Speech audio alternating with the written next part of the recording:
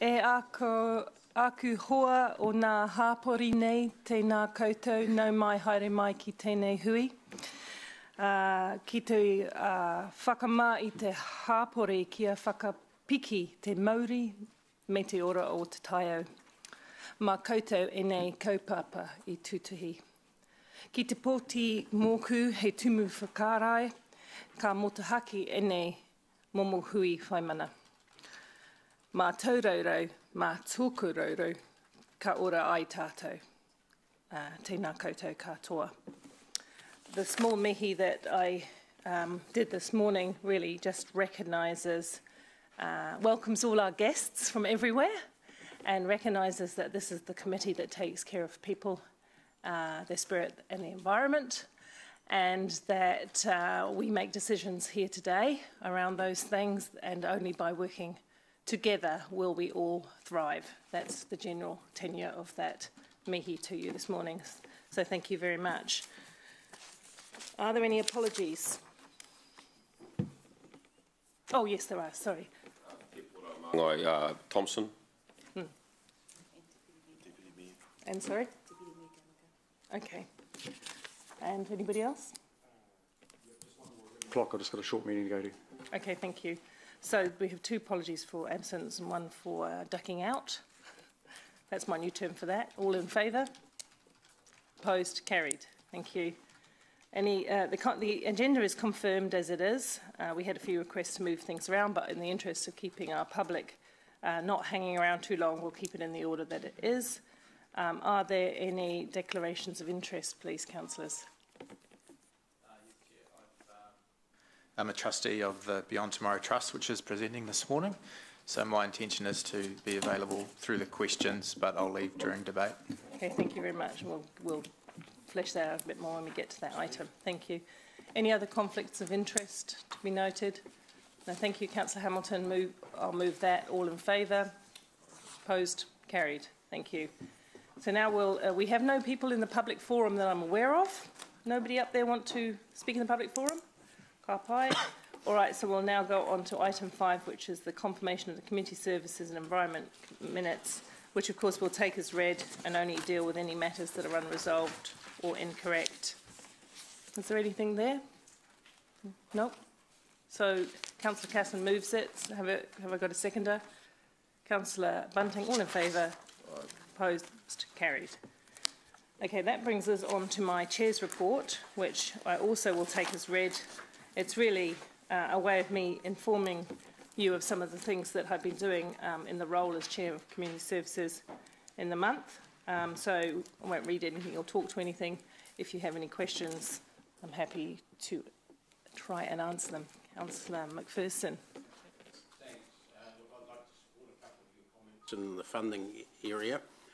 One is the predominance or the coming predominance of groups relating that work in the health support area. And now that I'm now much freer to talk about that, and I think that the DHB definitely and the government generally should be looking at why those sorts of groups are having to come to councils all over the place for basically tin pot little grants for a hand and mouth existence. I don't think that's good enough, that it's being pushed back on the community by the health sector, so I support your comments there.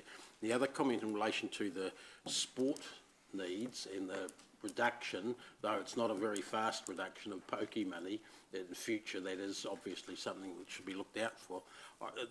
In terms of what would replace that, I'd just like to point out that in about year 2000, the then Minister of Sport and Recreation, who is now the Speaker of Parliament, Trevor Mallard, actually was the one that put up the bill to remove small grants to sport organisations that councils used to distribute, the Hillary Commission funds, and he made a speech in Parliament that pokies could now take over that, and it wasn't necessary for the government to support in that area. So, maybe we should approach to turn that back to Parliament with some sort of submission at some stage. Okay, so that's your question. Could that be done? Yeah. Okay. So can we do some, maybe have a look at how we can lobby in that area. Yeah, we understood that. Yeah, thank you. Thank you for that. Councillor Mallett? Thank you. Just following on from what Dave was saying, you say in your last paragraph that alternatives to the funding gap will increase as gambling proceeds gets less used. Do you have any indication of what the drop in gambling? I have some information that I endeavoured to send you by link from Sport NZ, which was a 20-minute PowerPoint presentation with some data around how it's affecting. Oh, did you send that? Has that been sent? The link was broken, and they send it. I haven't logged on my computer this morning, but they're sending me the fresh link this morning, and I assure you'll have all that by lunchtime. And that was just a very interesting report as way of background. Presumably that'll be will have national figures rather than This is an issue, as I say here, that affects all councils, not just ours. The needs of for funding for sport to get bigger, the opportunities to find the funds become more challenging is really the only point that that's attempting to make there. Question. So the answer is you don't know that, but no, I'll send you the information. Okay, that has got the figures, or some indication of the figures anyway. Yeah, no, I'll send you that information that I have, and if it remains unsatisfactory in terms of answering your question, then let me know, and we'll see what we can provide. Thank you, Councillor Bunting. Thank you, Madam Chair. Just on that line of questioning, was there any indication of a proactive approach to moving funding from gambling trusts, etc.? Was there a plan? Not so much a plan. It was more a issues analysis than a plan going forward. But it was noted as an action for Sport NZ to tackle, to maybe develop a paper on how we might progress, like Councillor McPherson says, other ways of funding sport going forward. Okay. Yeah. Okay. Thank you. Thank you. Councillor Hamilton moves. There is a seconder. Councillor McPherson, all in favour? Opposed? Carried. Thank you.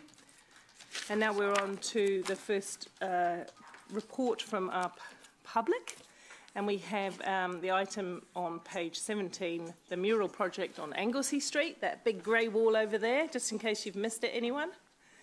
And we invite up to talk Joanna, Paul, there's a group, isn't there? Stephen and David.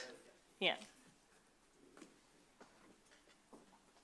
And just as to reiterate what Ryan said at the beginning, he has been involved in this project in terms of, which is excellent, which is in terms of driving the project and the energy and the business interest behind it.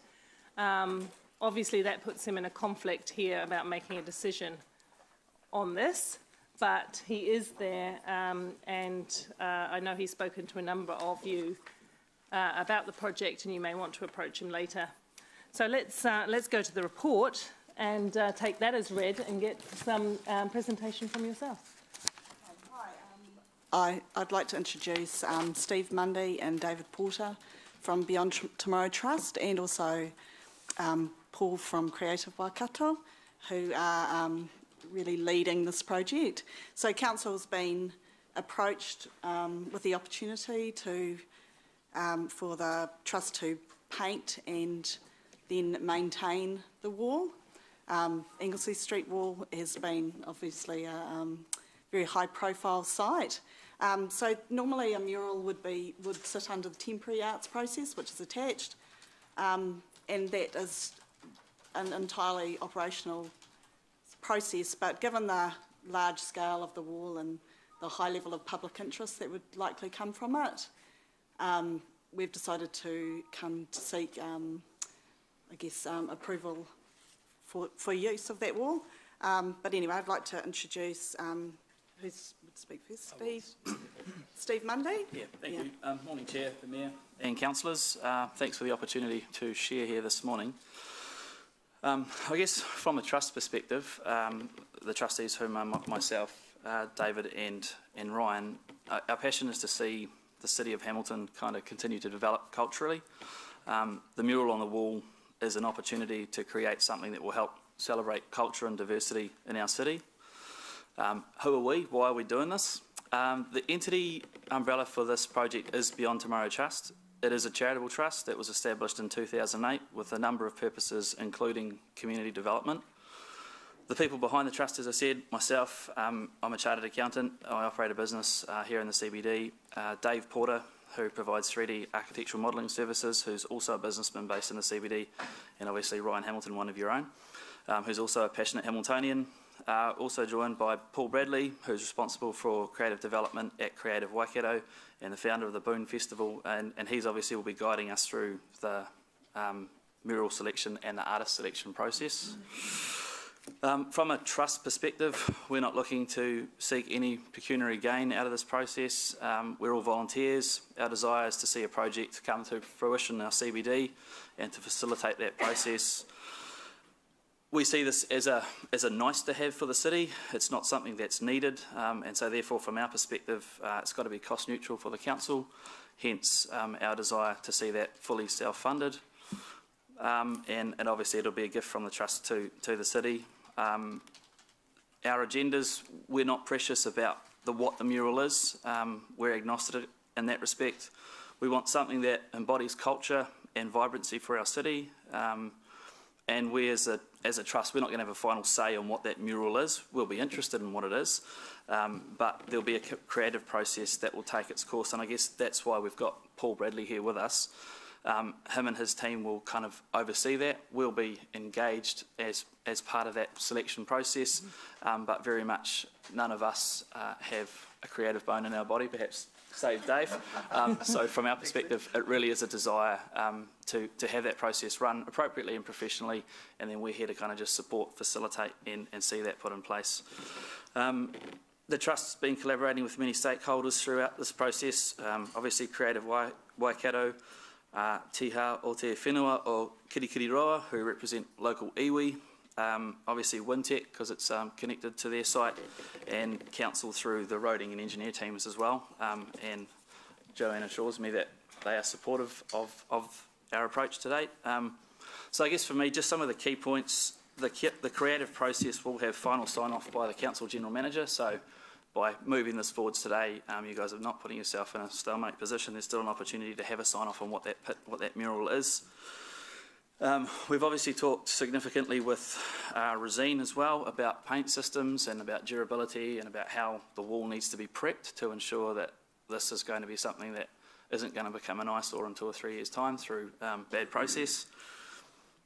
We're expecting that it will last 10 years, and the other thing that the Trust is committing to, I guess, is the ongoing maintenance of the mural as well. So we hope that it will be something the city can be proud of. That'll be something that will bring and attract visitors, and you guys might get to have a look at it out the window when you have a cup of coffee. So. I guess we're at the very early stages, but just from an engagement point of view, we've costs. We have earmarked a total budget of 100,000 that the Trust will raise through this process, and that'll be enabled to get the paint systems on the wall. Obviously, a big part of those costs are to do with need for one-laning road closure. When would we do it? At this point, again, in the early stages, we're looking to do that over the summer, Christmas period, probably early January. If everything ran according to plan, that might be January 2020. Alternatively, it could be 12 months later, but the intention to be at a time that's convenient for the City of Hamilton when there's a little bit less traffic around. And I guess the timeline of impact we're expecting would be a month, and that might be in two-week blocks. So happy to, I guess, from the panel's point of view, to take any questions that the councillors may have. Thank you very much. That was a very clear presentation. So what I took from it is that costs won't lie with council, and that the Boone Street Art, the trust that runs Boone Street Art Festival, will put it through the rigour of your usual process that you've done with other public murals? So to be clear, it's not, although my background is in establishing Boone and running Boone, Boone isn't directly involved in this. So it's your skills. I'll bring my expertise, but through Creative Waikato, we will help guide it through the right process so that we get a good result. So that will be establishing a small panel that will assess the expressions of interest that come in, and then that will go to a concept stage where we get a few concepts and then select the final artist from that. Oh, thank you. That's yeah, clear. So it'll be a very thorough process. So Creative Waikato, your experience, That's the right. experience of the wider trust. Thank you. Yep. Okay, Councillor Mallett. And thanks for your generous offer. Paragraph 23 of our agenda says there is, excuse me, has cultural significance to Maori. What is that cultural significance?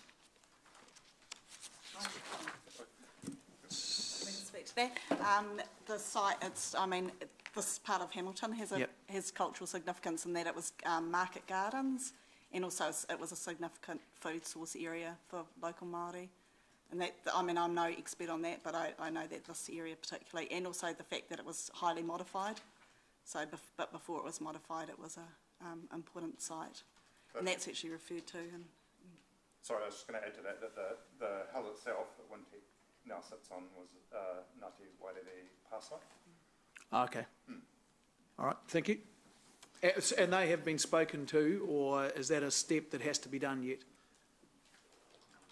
Yeah, so through Mura, from, Thork is the short name, but Te Hā o Te Whenua o Kirikiriroa is so he's kind of been facilitating with those iwi groups, so they've been consulted about this. Have you got and maybe I'm a bit ignorant of the process, but have you got a tick off from them, or have they got any qualifications, or? They've got no picture to look at yet, so they're supportive of it conceptually. Of the concept, subject to what it actually is. Okay, thank you. Thank you, Councillor Bunting. Thank you. So you touched on the maintenance of it, and often we get given these wonderful art facilities, and there you go, keep it clean. Like I'm looking at the top of the tongue of the dog at the moment, it's a bit grubby, and I'm thinking that's our job. So did you suggest that you would be carrying on with the maintenance of that? Yes, we did.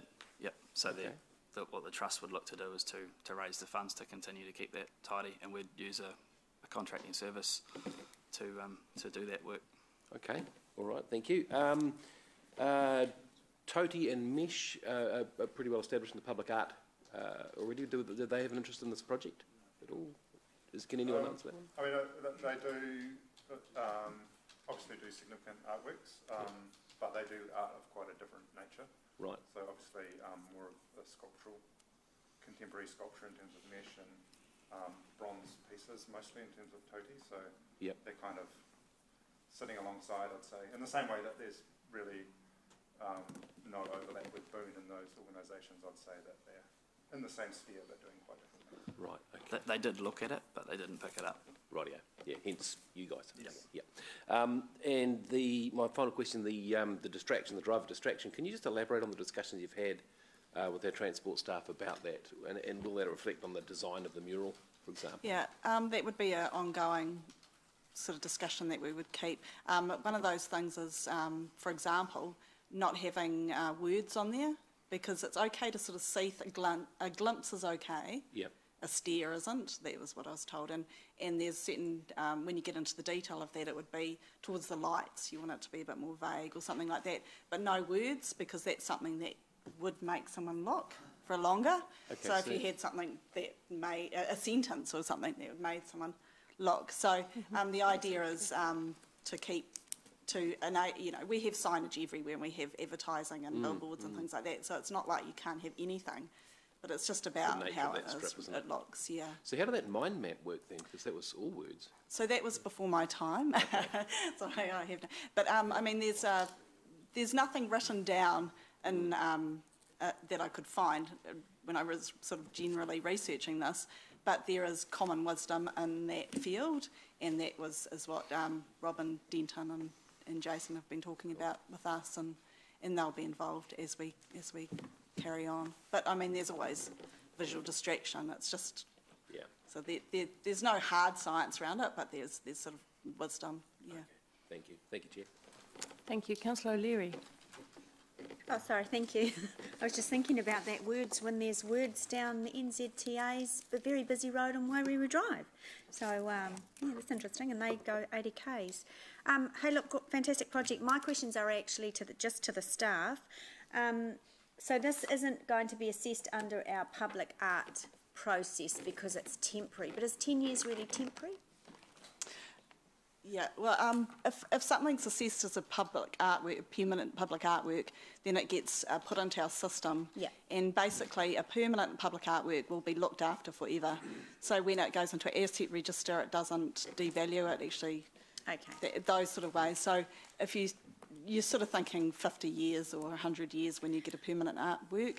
At 10 years, I mean, this is the other thing with this is 10 years sort of seems like a long time, but it's quite reversible as well. At the end of the day, in 6 months' time, you could water blast it off. You know, you'd never do that, but you could if you needed to. Okay.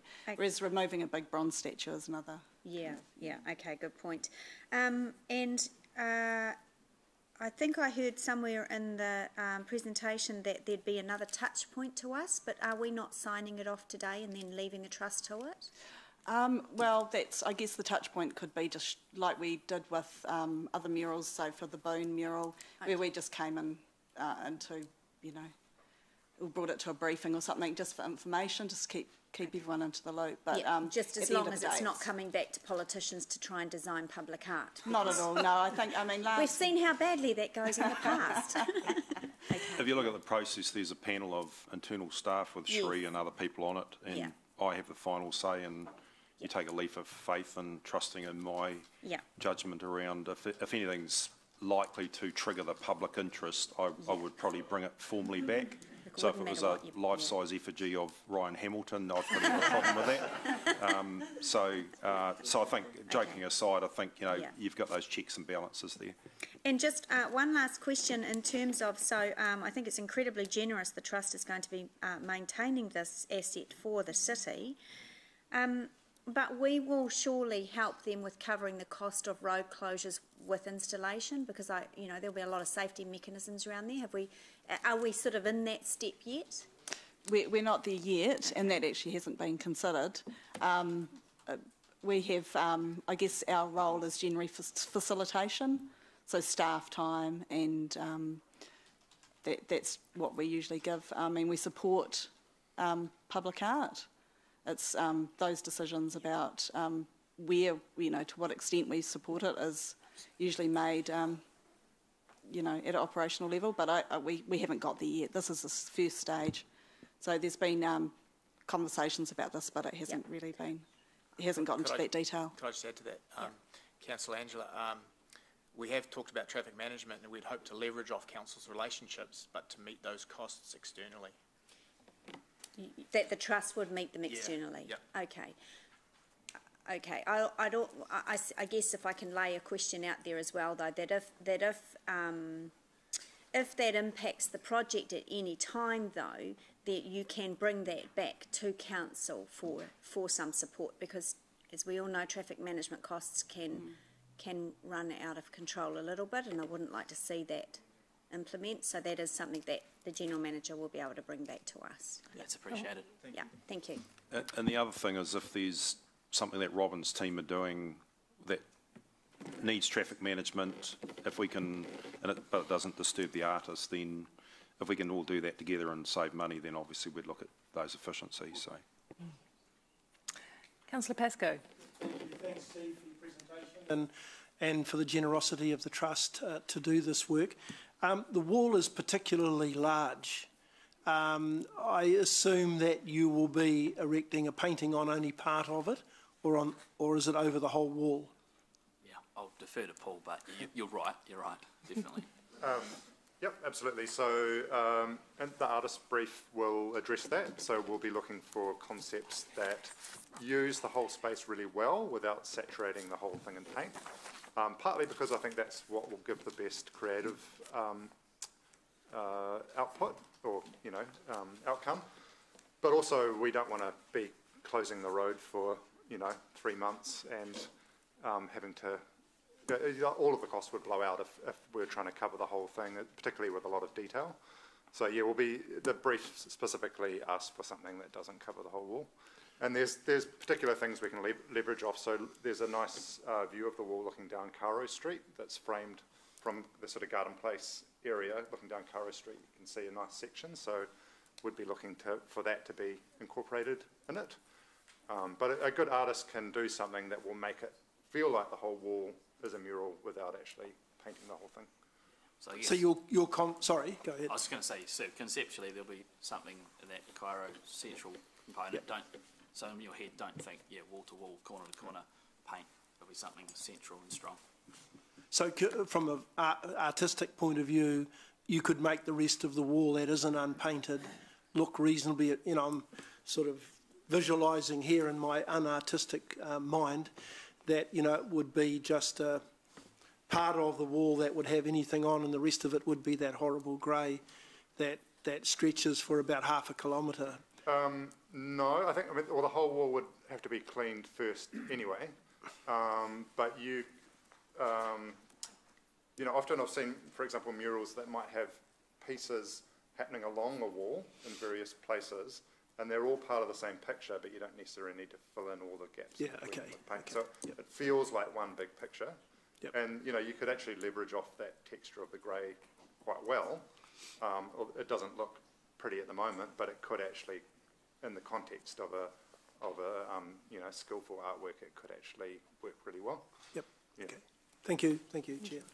Councillors, I've moved it, but we'll continue through questions. Councillor Casson. And thanks, Steve and the team. Brilliant idea.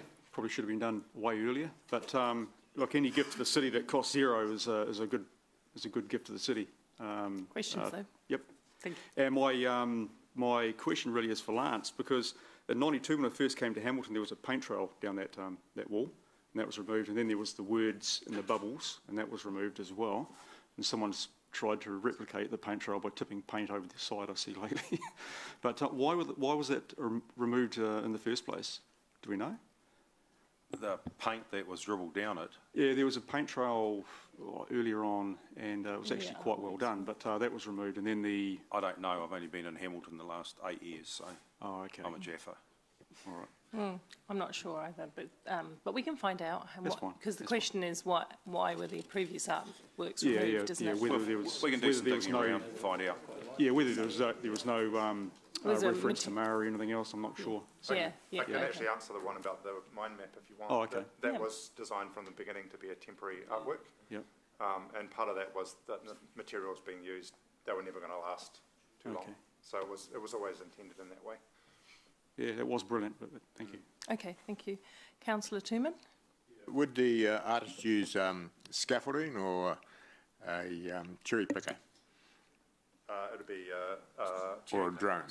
A cherry picker, yeah. Or a scissor lift, but probably a picker because the wall is on a slope. Yeah. Well, they could do too, yeah. No traffic. Any other questions, Councillor Tooman? Councillor Henry. Thank you so much, and thank you for the report. Just wondering, is there anything similar anywhere in New Zealand, like in that it'll be one size? Of a kind. Pardon? One of a kind. Awesome. I love to hear that. Yeah. Thank you. As far as we know, it'll be the biggest mural in New Zealand. So cool. Yeah. We actually, when we painted the Sky City wall for Boone, we put a challenge up to say who's got a bigger wall, and no one came forward. So that one's way bigger. So Okay. nice claim to fame. Awesome. Thank you. Okay, councillors, and because I'm so excited about that, I've moved it. Is there a seconder? Mangai Tu'ua would like to say, sorry, pip to the post, Councillor Bunting. Well, now into discussion. I'll just briefly talk as the mover of the motion. It's no amendments, no. I just want to thank you all for the work that you've been doing behind the scenes to bring this incredible project to the city. And, you know, very few Hamiltonians wouldn't agree with you that the vast expanse of grey wall is not at all attractive. And what you're going to do is going to add really value to that space. Excited about what you bring. I know that, Paul, your expertise in the Boone Street Art Festival and others will come together to create something, like you say, one of a kind in the country. And I look forward to the day we can go, look at this, everyone, and other centres are quite envious of what we've achieved. So I think it's altogether fantastic. And the bonus is, as Councillor O'Leary and others have said, if you're bearing the cost of maintenance and looking after it so that we get 10 years worth of a fantastic artwork, that's even better. Support the comments also that should you need some resources around the traffic management or anything that would be considered core business of the City Council to help with, then you should come to us and we should work in partnership over that. But well done, everyone. And to our colleague, Councillor Hamilton, I know he's been also beavering away, trying to do things in the correct way, and he steps aside because of this, even though he's passionate about it, and it's hard to step aside from something. He's done the right thing to declare his conflict of interest, but I think I, as his colleague, can recognise the passion and hard work that he's brought. So thank you again to the team. Councillor Bunting. This one, obviously it's cost neutral, and you know, as I alluded before about the maintenance, I think that's a really exciting step. I wish you luck with that one. And that grey wall, you know, is actually a very significant wall as well, and that is that part of the city is a testament to the brave planners of years and years and years ago who got rid of that hill and opened up the city and showed how things are done in Hamilton. So I'm quite surprised it's taken this long actually for someone to come along and make something really special of it. So congratulations on that. I'm really excited to see the design, and I hope it annoys a lot of people because that's what good art does. But I also hope it gives us a great and positive talking point. So, you know, let this be a legacy of this era, that we're actually making the bravery of our forefathers and the people who designed this city even better. So it's a really positive step. So good luck. Thank you, Councillor Bunting. Councillor Taylor. Yeah, I'd like to congratulate the Trust for their entrepreneurial spirit. Good on you. It's fantastic. And I'm excited about the possibility of us, as a city at last, doing something exciting with this, you know, what has to be the biggest eyesore in the city, really.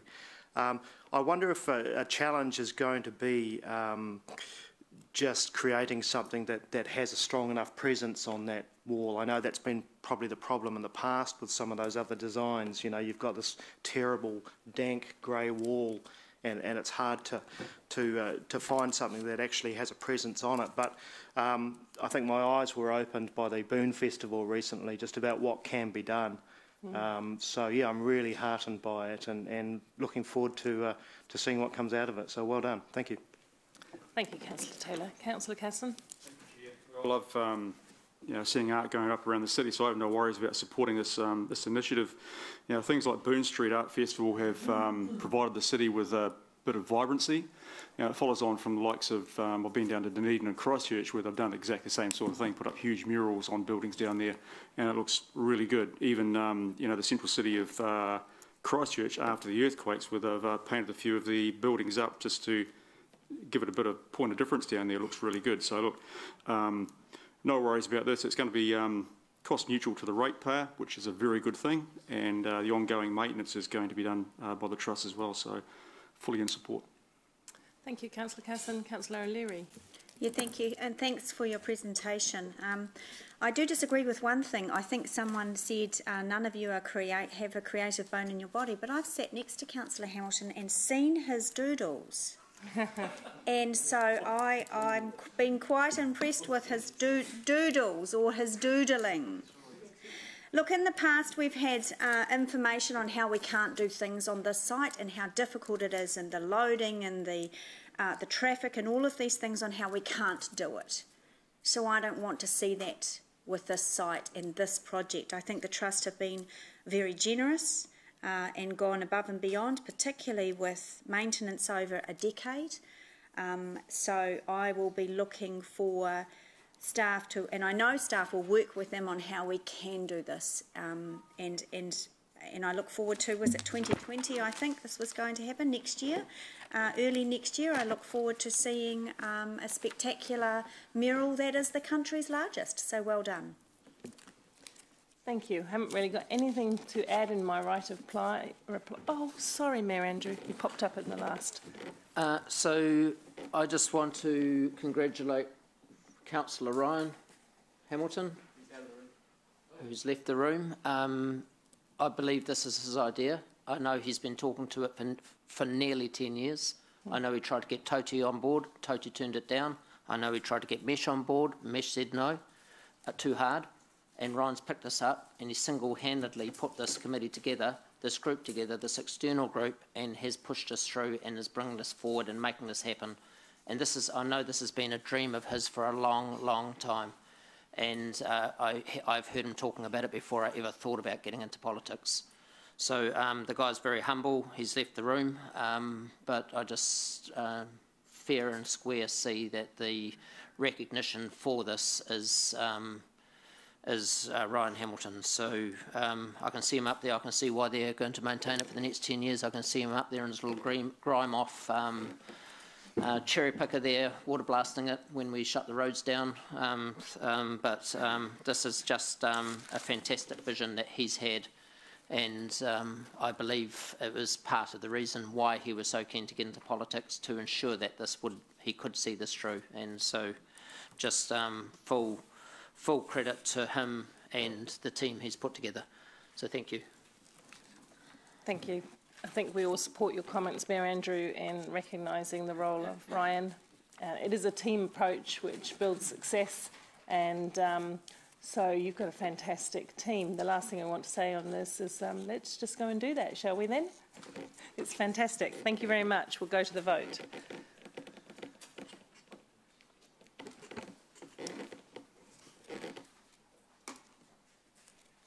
The motion is carried unanimously.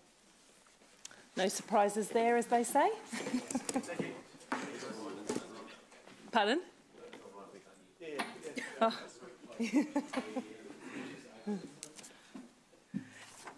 Thank you, councillors. It's always lovely to start a meeting with really positive energy. And leading on from that, we have another project that has been very, very positive indeed, and that's the Hamilton Age Friendly Plan. We've got Nick here, and as everyone will know, Dame Peggy is also here, another person with drive and passion who's going to keep going forward. So thank you. We'll take the report as read, but we'd like to hear from you about, I think you've got a presentation, haven't you? Yeah. Yes, good morning, Chair, Councillors, Manga Māori. Just before I pass over to Peggy to give you an update on how things have been going with the first year of implementation of the age-friendly plan, I just wanted to make you all aware of the great work that Peggy has been doing out all around the country promoting the Hamilton Age-Friendly Plan and Hamilton more generally. We are very, very fortunate to have such a great community advocate on this particular project, but also for the city. She has been kind of all over the country, as I'm sure she'll be able to allude to. But yeah, we're very fortunate to have that spokesperson for this project out in the community. I'll hand over to Dame Peggy to give you an update on what's been happening, and happy to take any questions. Thank you. Good morning, everybody. Thank you for inviting us here to give the first report on our 4-year plan of the Age Friendly project, which got us the acknowledgement from the World Health Organization as being the first city in New Zealand to have such a plan. In my few minutes, I'd just like to go through the purposes of the plan, and in doing so, I'll back it up with the slides that you have in front of you. There are 4 purposes of Age Friendly. The first one is to make people aware of the ageing society that we have.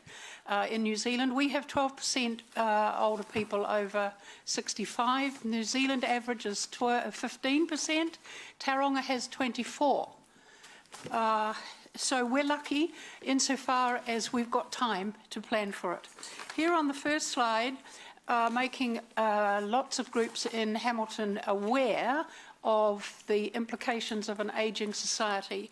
These are not all of the groups in Hamilton that we are working with, and in doing so, one of the unintended outcomes of our project has been how we have brought many of these people together, not necessarily for the first time, but in a different way.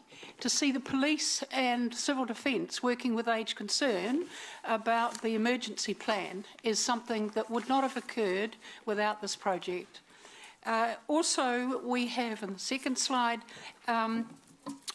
use the resources that already exist to extend information about what is already available in Hamilton.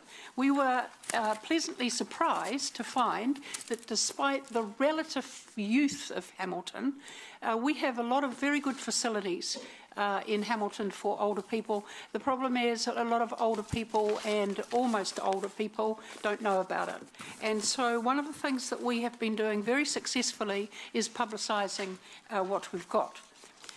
Also on notice boards, the staff in the libraries have helped hugely to publicise what we've already got, encouraged by people in our steering group and in the council itself.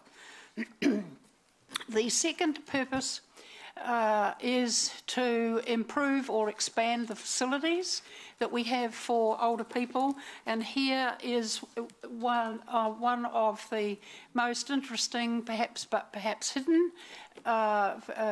service activity that we have in Hamilton. Did you know that last year 26 teams of supposed upcoming athletes enrolled in the Kaumatua Olympics here, which was held in conjunction with Rotatuna High School? And did you know that they came from all around the Waikato region, and there were 6 teams from Hamilton? Now, I'm not going to say that the best team won, but they had a lot of fun. Okay, and to that end, we'll keep it going so that you people can join in sometime, either now as volunteers helping run it, or perhaps when you're a little bit older. Also, we acknowledge International Day of the Older Person, which internationally is held on the 1st of October. And that's a very, very interesting international event, which I think emanated from Japan, where they have a very high status given to older people. So the second purpose is the major one that you will see in the report that we have documented, with the provision of particular projects.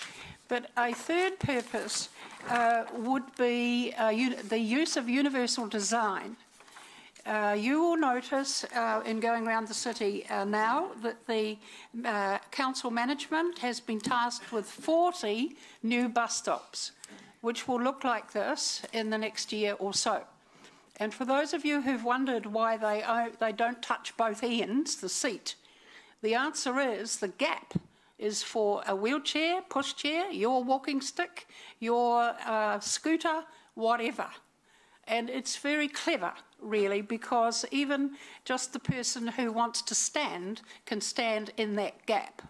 And as I go around the city, there are many of them, and we probably have as many as any city in New Zealand. That is universal design. It's not only good for older people, it's good for any age group, and that's what we're aiming for in the Older Persons Plan. The thesis is that what's good for older people is also good for everybody else. So here's an excellent example of the universal design. Now, the sustainability one, you normally would think about the sustainability of that bus stop, for example. But we also need to sustain the people who work with older people, and to make sure that they have continuing energy, money, resources, or whatever. We have in Hamilton the Rauaua Kaumatua Charitable Trust, which we have a close relationship with, and this year we honoured the CEO, Rangimahora Redi, with one of Hamilton's civic awards. And that is a good way of sustaining people who are working in this area. In other words, honouring them, giving them status. And so there is the Mayor and Rangimahora. You must admit it's an excellent photograph of both of them. Now, the last slide is perhaps an unintended consequence. I didn't expect to be sitting here this year to say that I have had a lot of my time used, or happily used, I'd say, by taking the message that we have done in Hamilton to all or most of these people. Nick has also been talking to some of them.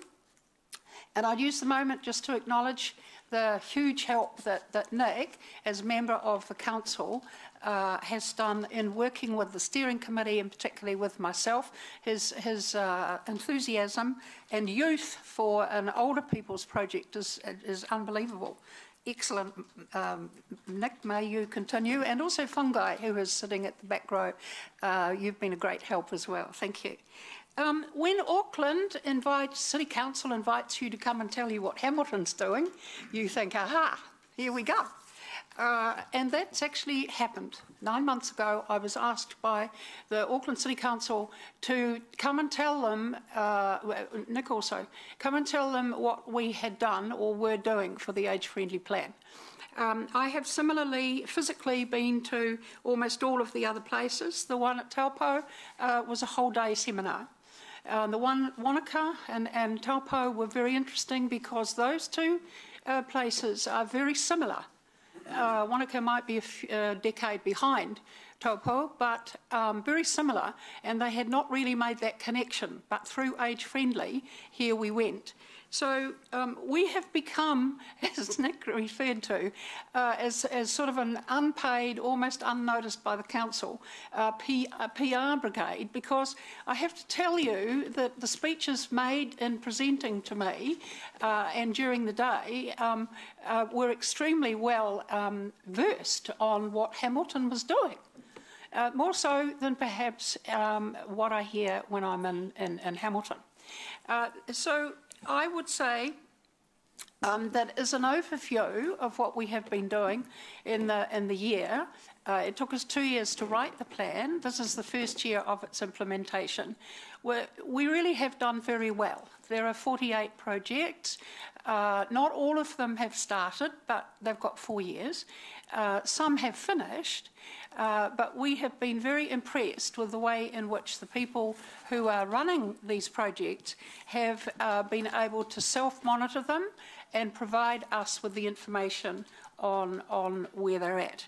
So the detail of the actual projects is in the report that you've got, and I won't go through that one by one, but I assume that some people may have some questions on those details. Thank you. Thank you. Thank you, Nick. Thank you, Dame Peggy. And thank you again for all the work and advocacy that you're doing in this space. And the answer to your question about the Kaumatua Games is yes, I've attended them and joined in and had a lot of fun with the games. You can't help but smile if you go to that. And Mark came briefly to the last one as well. So, and actually I've been to the 50 plus and did a bit of Zumba as well. So those events are high energy, very much a lot of fun to hang around and mix with the older community and do their activities. Fantastic. So, questions. We have Councillor Mallett. Thank you, Dame Peggy. On our agenda, it's page 26, and it's paragraph 2.8, and it's your list of projects. Yes. Just wondering, it's promoting cycling for new refugees and migrants. How did that make its way into the elder people's program? Are you doubting that they get old too? Yeah, but I'm wondering why that isn't just everyone. Everyone, what do you mean? Oh, well, yes, we could. But I was asked the same question when we started. Why did we just limit our project to Hamilton? Why wasn't it for the whole of the Waikato? Well, hang on a minute. You know, we have to be realistic. And so we are limiting it just to older people within that wider project. Okay, so it is. So you're specifically targeting elder folk in that group, is it? Yes. Okay. All right. Yes. I mean, a fair question, but we've had to rationalise and be realistic about just how much we can do, and on the assumption that what's good for older people is also good for other people. Maybe those older people then go on to teach somebody else. Who knows? Thank you. Okay, thank you. Just interestingly enough on that, some of the migrant in the older age group have no ability to drive. They've never learned to drive, particularly women. And learning to ride a cycle and get further than their local neighbourhood has been incredibly empowering. That's what it was about. So thank you. Any other questions, Councillor Mallett? No. Okay, Councillor Henry. Thank you so much, Madam Chair. Thank you so much, Dame Peggy and Nick, for that report. I really loved reading it. Look, and I'm super impressed with what you've actually already achieved. And you've got all these projects going at the moment. And you're hooting through them. I mean, I see that already. Can you see in the future that there will be constantly an upgrade or a movement to more projects or different, or that there will be changing over time, and you're ready for that change and everything? We already had an unofficial next list. I won't bother you with the list already, but it's ongoing, and in fact I would ask the councillors to give me some other ideas as to where we might go. But this is just continuing, really, forever. Yeah. And when people here get old themselves, they might be more actively involved as well. Yeah. Thank you so much. If I can just add to that very briefly, is that as soon as the plan was released to the public, is that we had other groups coming to us and saying that now that we had a plan, they were really interested in being involved. So yeah, we unofficially have other groups who are really interested at the point where we may review this, of adding more projects into it. So we're hopeful that at the time that we review it, whenever that might be, is that we will be able to add in quite a few other actions just because of having the first plan in the first place. Yeah, thank you. Great. Councillor Pascoe. Thanks, and thanks, Dame Peggy, for the work that you and your very high-powered team do for the city. Obviously, it's showing up in terms of other cities and towns also wanting to come on board. My only question is around references 2.4 to 2.6 on page 26, which deals with the bus, you know, with improving the accessibility to the bus system around the city. I notice that none of those projects have started at this stage. Is there a reluctance on the part of the Regional Council to get that underway, or is it where it fits currently in your program? I'll ask Nick to do that one. I think probably the correct one there is it's more about the information. We haven't been able to source the information on exactly where those projects are at. We're confident that they are underway, but we are just lacking a little bit of information from the Regional Council. So it is an action that I need to follow up on, is getting more information from them, and I'm happy to bring that back to you and give you a bit more of an update. We just didn't get any information from them before this report was ready to be printed. I just wonder if you could do that, Nick, sure. Because as I understand it, the Regional Council are very, very active in this space in terms of disability and young people accessing the bus. It seems a pity that they might be a little bit slow here to respond to a group that comprises 12% of our population. Thank you. Fair point. Thank you. That was a question I had too. Councillor Māngai Te Ua. Thank you, Madam Chair. Thank you, Dame Peggy and Nick, for your report. Quite flagging, we're quite keen to have a look at Project 3.3, the Kaumātua Village, on page 27. But my question is on 5.5, page 30, the Aroha Ngā Mokopuna Sorry, excuse me. Just a little bit. It would seem that with the Kaumātua Olympics, with Rotorua High working with Rauawa, I trust there was a degree of that project happening already, so just interested how that project's tracking along. Yeah, so that project was specifically more about Kaumātua going into primary schools, so a younger age group. They were really interested in actually expanding that out, and I think it's just a case of resourcing at the moment. Ra'awa are really stretched in terms of what they're doing, and I think there just hasn't been a chance to get more onto this. They are still doing that project, but they were really keen to expand out to more schools. I'm not sure that they have done that as yet, just because of other projects taking a little bit of priority, but as Peggy's alluded to, it's a 4-year project, so we're hopefully, within the next couple of years we'll be able to expand that as they have the ability to do so. Thank you. Interestingly enough on that, Ollie, it was a dynamic teacher from Rotorua High School who proposed the idea through their sports curriculum. So it was a two-way street. They showed initiative in wanting to do it since it was at the peak, but you're right, it could go further. So it was a bit more like that, wasn't it? Yeah. Okay, thank you. Councillor Bunting. Thank you, Madam Chair. Thank you, Dame Peggy, for all your work and everything you're doing, and the very positive report. I have to cast a bit of a contrary opinion on, there's quite a few here, Nick, that don't have information, that we couldn't get information on, that we haven't completed, we haven't started. Are you well enough resourced to get this information? Because to my mind, this actually isn't satisfactory, that we don't have this stuff at our fingertips. I think we're doing fine. I think part of any kind of community plan here where you are basically enabling the community to come along with you and have their own actions is that it does take a little bit of resource to follow up and make sure that those actions are all being done. Yeah. I think we're going okay, and I do also acknowledge that some of those actions were not due to start in the first year anyway, so it's not a surprise to me that we don't have information on all of them. Yeah, well, sorry to cut you off there. I'm just looking at 6.1, for example. Yeah. After the election, that's going to be too late. It's that, you know, we've just sort of tossed that into the irrelevance bin about the voter turning. Yeah. I think we probably misworded that one. I think if I was going to rewrite that a year down the track, I think it's more about encouraging older people to be involved in the process before the election. So that might be kind of meet the candidates events and things like that. Okay.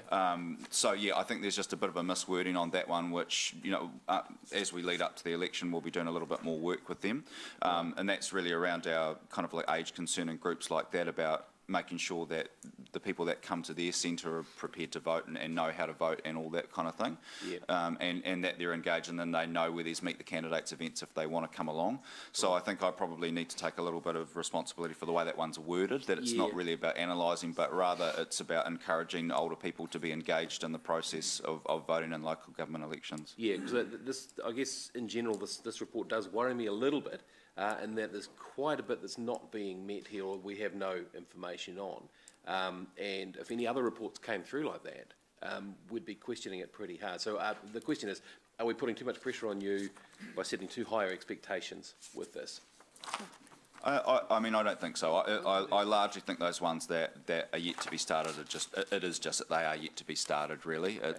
Yeah, there is a few where we haven't had the information as we've expected, but I think largely they are just about that they haven't started yet, and I think we probably just need to be a little bit clearer in the report about that fact, that we hadn't expected them to start until maybe year 2 or 3 of the plan. Oh, yeah, because it also says no new information, so there might be some base information but no further information. Yeah. As opposed to no information. Oh yeah, because the one that actually got my attention was the very, very last one, 9.4 about the mobility scooter training. Yeah.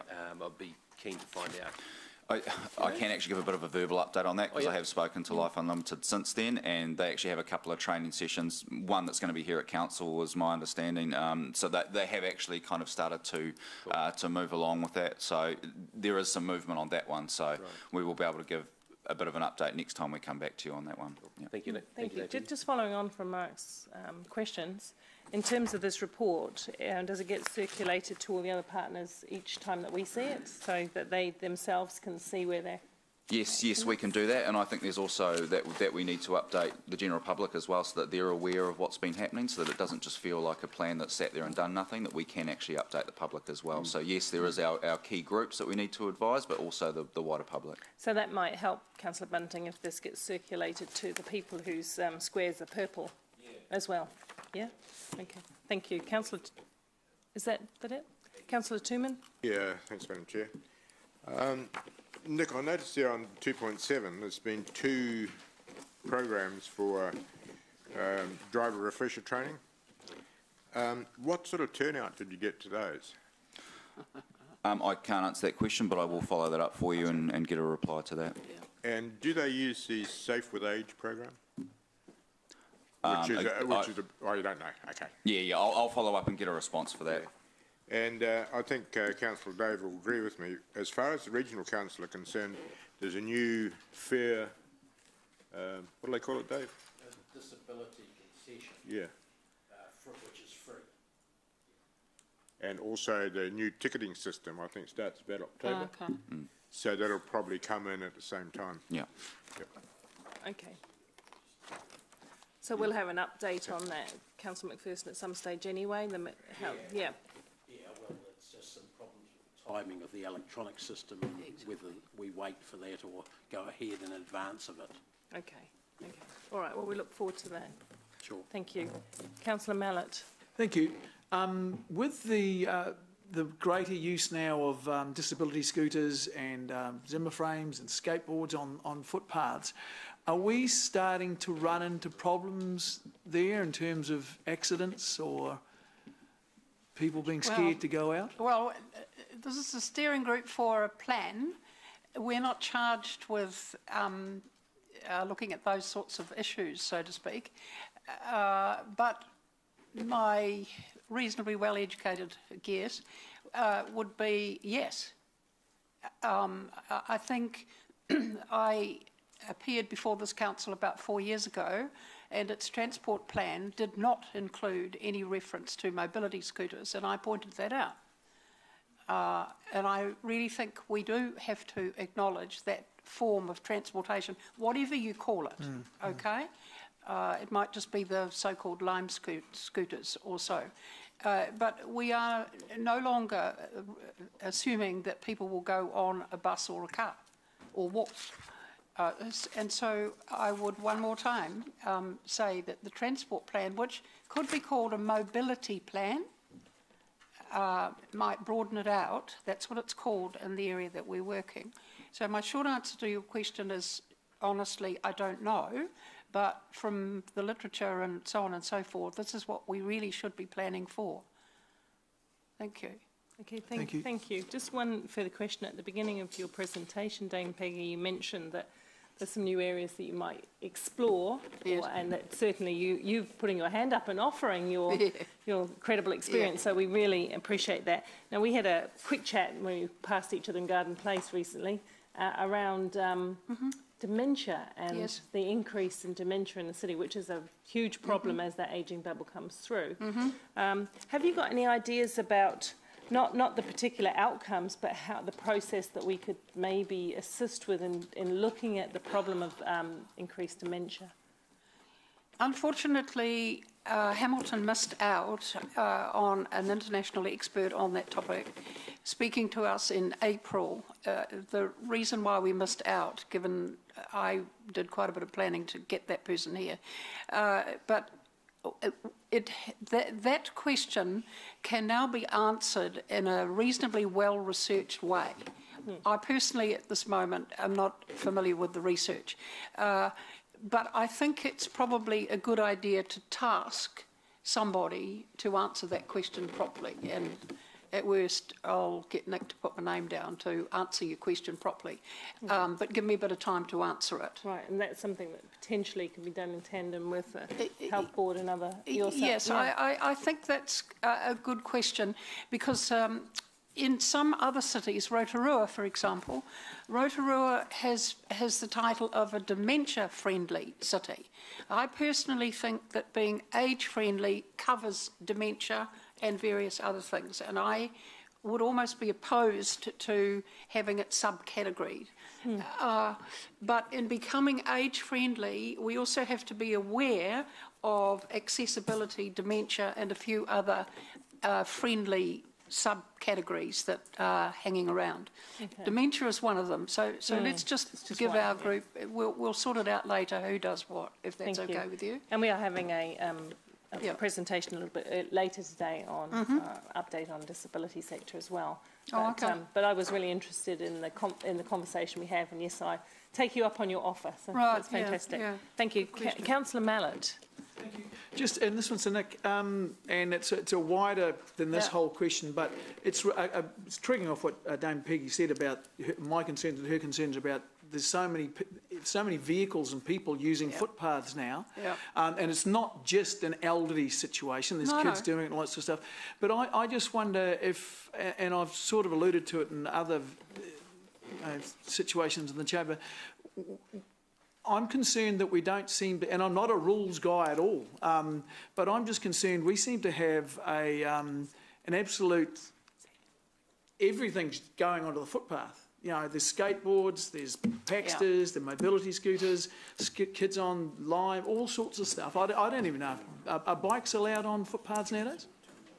So bikes are still not allowed on footpaths, but everything else is. We don't know. Okay, I just think that we need to, as an organisation, and it's triggered from this, but it's not only an age thing. Councillor Mallet, we need to get some sort of response from the staff about what is happening around the rest of the world. What are we doing? How are we addressing it? Are we even, because it's, you know, we're there by the grace of God, no one's been badly hurt as far as I'm aware of, but it's those things are becoming like a main highway. Our footpaths are becoming very, very busy, very filled with all sorts of forms of transport. So I absolutely agree with you. I think the next place for this discussion, however, because we need to move on with our agenda today, is through growth and infrastructure. You're nodding, Dave. So talking about that holistic response to new modes of transport is something that started, isn't it? And we can go. Can I just point out nearly all of the issues that Gary raised are actually driven by NZTA and Ministry of Transport rules nationwide that we don't have a lot of say over. We can put submissions in till the cows come home, and in 10 years' time they may actually bear fruit. But okay, but the conduit for that further discussion would be we'll get it on the agenda. Yep. Access Hamilton and growth. Thank you, thank you. Oh, you raised very good questions there, Councillor Mallett. We're now into discussion. I'll move the report. Councillor Bunting is second. Any discussion? I just want to once again, thank you for your hard work. Those fabulous events we've had this year have been so hugely attended. And I think the 50 Plus Expo was amazing. And the Kaumātua Games, if you haven't been to them, councillors, I challenge you to get along, because you can play all kinds of really fun activities and see people smiling and laughing, and it just is very uplifting. So happy to move it. Seconded by Councillor Bunting. Oh, we do have some discussion. Thank you, Councillor Bunting. I'm glad to second it, because I fully support the work you're doing. I would like to see a little bit more detail on the next report, though, Nick. Thank you. I think we've discussed that, because it then will be really tangible and useful for us to be able to support you a little bit better. Okay. Any other comments? There being none. Oh, Mayor Andrew. Chair. Nick, thank you for the work you do here, working closely with Dame Peggy. And Dame Peggy, we just thank you for picking this up.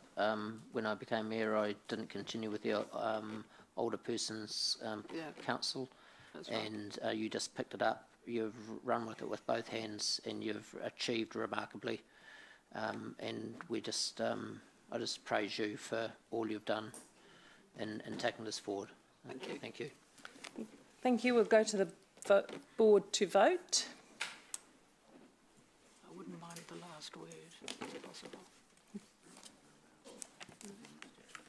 Am I allowed a last word? You may have a last word. It's actually 2 words. Oh, sorry, Dave. Oh, hang on. Just reset. Let's just finish the vote and then... Oh, well, yep. And then yes. No? Yes, carry on. I've been given the privilege of the last word, actually 2 words. With respect to Councillor Mallett's question on the footpath being used in multiple ways, can I suggest that the council, or whoever does it, looks at the case study of calling it mobility rather than transport, and tracing the path of a person who wants to go to a concert in the new Waikato Regional Theatre. There is a lot of concern about the accessibility of that building, and if we were to think of 10 different ways of getting there at 7:30 on a Saturday night, that might give us some idea of where we need to go. Okay, thank you. My second thing would be to say, I would like, please, the council to mention age-friendly plan in your speeches, your writings. We have actually been a little bit disappointed insofar as people outside Hamilton know more about our age-friendly plan than here. And I have yet to see a publication coming from the council which actually refers to the fact that we have an age-friendly plan. Okay. So together we can do it. Thank you. You raised a couple of issues, the accessibility of the theatre, which we work through in due course, and we take on board your feedback. But thank you. With the vote, we've done the vote. Yep. The motion is carried unanimously. Thank you. Thank you once again. Thank you. So Go Eco are downstairs because it was their, just the way the timing worked out, they're just giving their short presentation to the hearings downstairs. So we're going to, with your leave, change the agenda and just give them another 20 minutes to appear and go to the, here you are. Class 4 gambling on page 164. And because we will have, I suspect this will go for a little bit of time, following this item, just so you can tell Go Eco, we will have a short comfort stop break cup of tea. Okay? Yes? For the Go Eco? They're downstairs. They're not here. No, but aren't we waiting for Joe Wrigley to come back? Yes, we are. We're waiting for a key speaker. But, you know, we'll get to you as soon as they've done the other work. Thank you. Hi, Jen. Thank you for hanging around. No problem at all. With me today is Sandra Murray, who's a policy consultant who's been working on this and our other policies. So the reason you are seeing this today is that it has a September 2019 review date. And today at this meeting, we are seeking your guidance on whether to retain the current Class 4 gambling venues policy or ask the community for their view on whether they should or we should retain the current policy or adopt a proposed policy, and we would need to go to consultation on that. So the difference between the proposed policy and our current policy allows limited relocations and mergers of venues, and the proposed policy does not. So last night there were a couple of questions that came out on email that I'll just address as well. There are some papers that have been handed out in relation to that. One is a list of all of the venues and the number of machines that they have, and the other is a graph of the number of machines in Hamilton, and you'll see that it has been going down since March 2015. So the question was on, I think it's paragraph 24, it says that the number of machines increased by 182. Gasp, it didn't. The data says that it went up by 18. The 2 was supposed to be a little superscript 2 in the top, just to source the Department of Internal Affairs as the people we got the information from. And the reason that it looks like it's gone up is because the venue moved across the road. So our numbers actually go down by 18 a couple of months before and then back up by the 18 once they opened their doors across the road. So it's a data anomaly, and the graph you have in front of you now will show that information. Okay. So I'm happy to just take questions. Yep, I think we can take the rest as read. Thank you for that clear introduction. And you got an email last night just because when we went through the preparation, we realised that it was a little bit confusing about the point of difference, but I think you've articulated that really clearly now so that we all understand what option A and option B are. Councillor Paula, just one more thing. Retaining the policy does require a recommendation to council. Right. So either which way, we're recommending to council either go to consultation or to retain. Okay, thank you. Councillor Mallett. Thank you. And maybe I missed something because I didn't quite get what you were saying there. My understanding is, and I've got your email from last night, which of the... So, first of all, if we don't change, does that still not have to go out to public consultation? You can retain the current policy by just recommending that change with that to council. That doesn't have to go to consultation. And that doesn't require a public consultation process? Right. Okay. So, and which of these options is to retain? Option 1. Okay, option 1, which is called option A in our... yes, option A in the original report. Yep. And and that has, that I thought you just said, that is a sinking lid,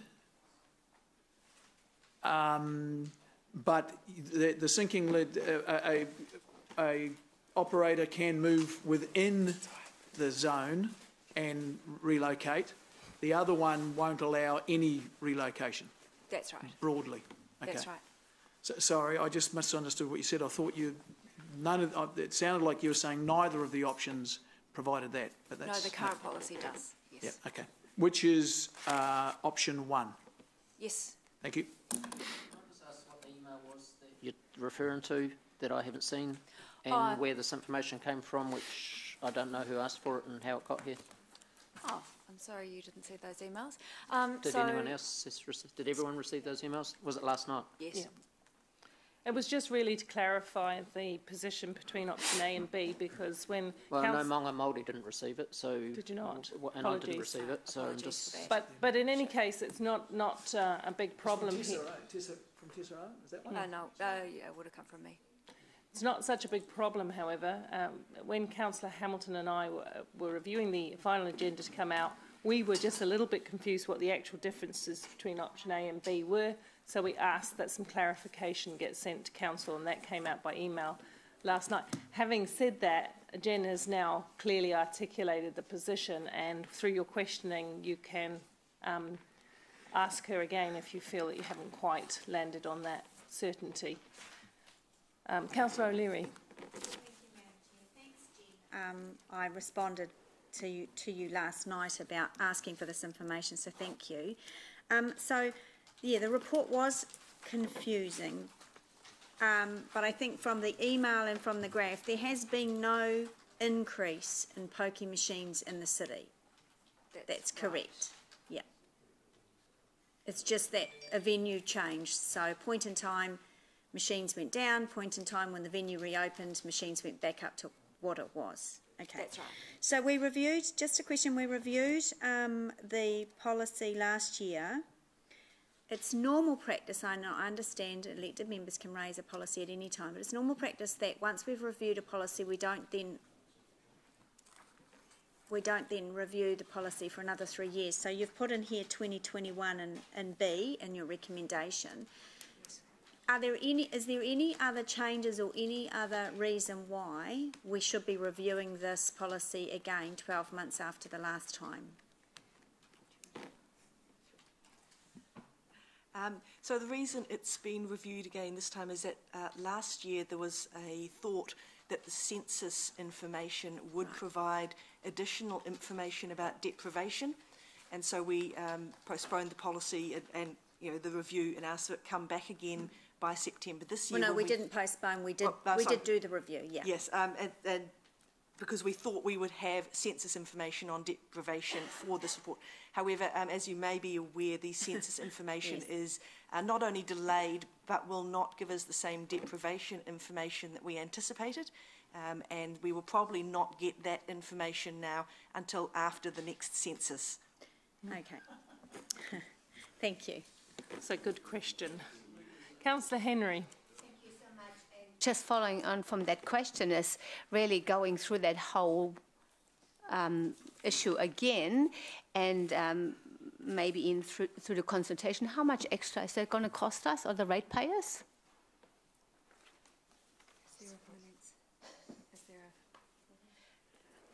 So there was an expectation that we would be reviewing this year, so it is budgeted for.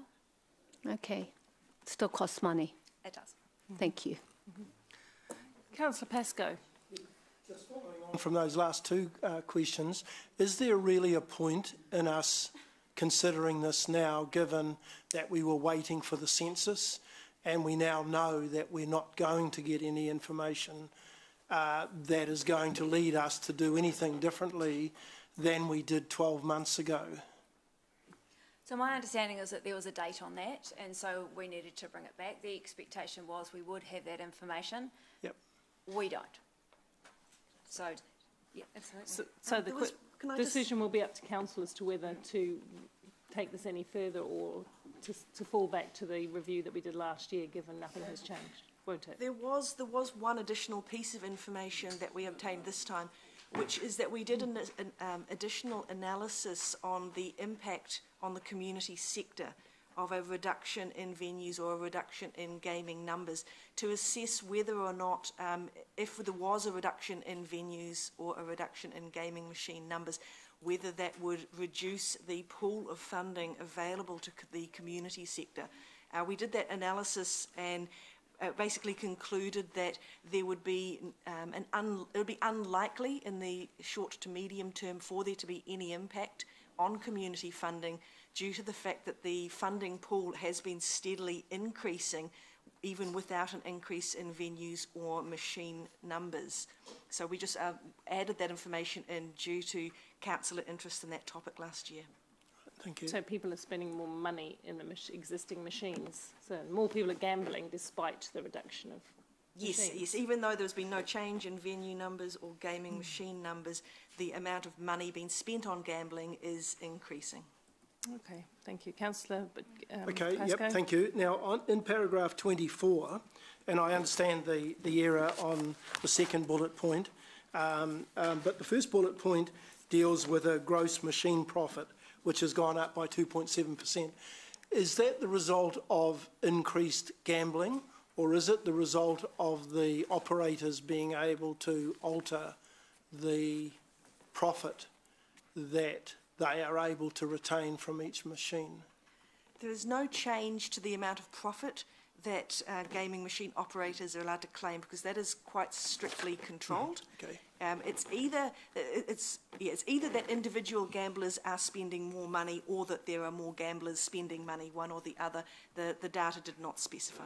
Okay, thank you. Thank you. And then further on in that same paragraph, we do, obviously we've answered the second bullet point, but in the last bullet point, we talk about, and we're comparing a percentage in the earlier one of 4.3%. That obviously is incorrect too, isn't it? That in fact it went down by 4.4% in the previous month, but went back up again when those 18 machines were relocated. Yes, so there wasn't really an increase in the number of percentage increase. So the number of machines went down in the September quarter, and then they went back up the same amount in the by December the same amount. Quarter, yeah. So really, there's been if you look at that snapshot over more months, there's been no increase at all. That's correct. No change in the number of venues, no change in the number of machines, other than that brief little. Yeah, and the percentage change in that kind of period is exactly this, is zero. Correct. Yeah, okay. So why would we then compare, in that last bullet point, a percentage of 31% increase, but one that covers 45 months, compared with the 12-month increase that we've got in the first bullet point? Are we kind of misleading a little bit with some stats to say that 31% increase on its own looks quite significant, but it's over 45 months? I wasn't intending for that. I was just simply listing some key statistics from the Department of Internal Affairs website. Possibly I could have put that bullet point in a different list. I wasn't aware that it would be perceived that way. I was just trying to show there that sometimes if you look at something over a 12-month period, it may appear that something is happening, and when you look at it over a longer period of time, the trend may be different. So I was just trying to put that short-term versus long-term comparator in there. Okay, but the percentage obviously is going to be much higher, isn't it, over that longer period than it will be over a shorter period? Correct. The reason I thought that was applicable was because I was looking at the amount of money that the community sector might be able to access over time, and so I was interested in whether there were fluctuations occurring for that. Okay, thank you for that. On page 169, and it hasn't got a number, but it's that pie graph. Is that pie graph based? Is that pie graph is taking into account the 0.2 of 1% of the population who are deemed to be problem gamblers? Yes. Yep. Okay. So it is that very, very small group. It's not solely that number. I mean, that number is incorporated in the graph, but that graph is not only that number. So this is all gamblers. All problem gamblers? No, all primary gambling mode for new people presenting to problem gambling. So this is people who are presenting as having a problem, and it's where their problem gambling occurs. It's not just people who identify specifically as problem gamblers. There's actually a hierarchy of problem gambling from sort of low to high. Yep. And so this pie graph represents all of those people who are presenting as having a problem gambling, not just the high-level problem gamblers, which is the percentage that you're referring to. So if you go down to the next graph where you've split the Fig 18 in paragraph 38, where you've got the 3 levels, you've got low-risk gambling, you've got moderate-risk gambling, and you've got problem gambling, and then you've added them all together to the total gambling problems. Which of those groups is represented in that pie chart? Or do we know which of the groups and which ones are? The pie graph and the chart down below come from 2 different reports. And so the methodology used for the collection of information is probably different. I wouldn't want to say, I wouldn't want to compare the 2 directly with that because they're 2 different data sets. Is it fair to say then, if considering that and the fact that we're not going to get any information of the census, that we are sadly lacking with evidence to identify how bad the gambling problem is in our community? You know, how wide, not how bad, because it is bad even if it affects one person, but how widespread it might be within our community? I think that the data that the Department of Internal Affairs and the Problem Gambling Association and others have collected is fairly robust, and it has been collected over a number of years, and it depicts fairly consistent trends. So I think that we have got a fair amount of data suggesting that problem gambling is occurring and increasing over time. I don't think there's a problem there. The census information would have given us more fine-grained detail about deprivation in particular areas across Hamilton. So we can't specifically say that Frankton or some other suburb is having more problems than another suburb. Is the level of detail that we're missing. Okay, thank you. And just one final point. I notice in the document that could go out for consultation if we selected option 2, considers option A and option B as being the reverse of what we've got in our motion. So we've kind of got it round the wrong way in the end. And I'm just looking potentially at confusion that might arise. I know 2 different documents, but if we're talking about A or B to members of the community, that appears to be different to what we're being asked to vote on today.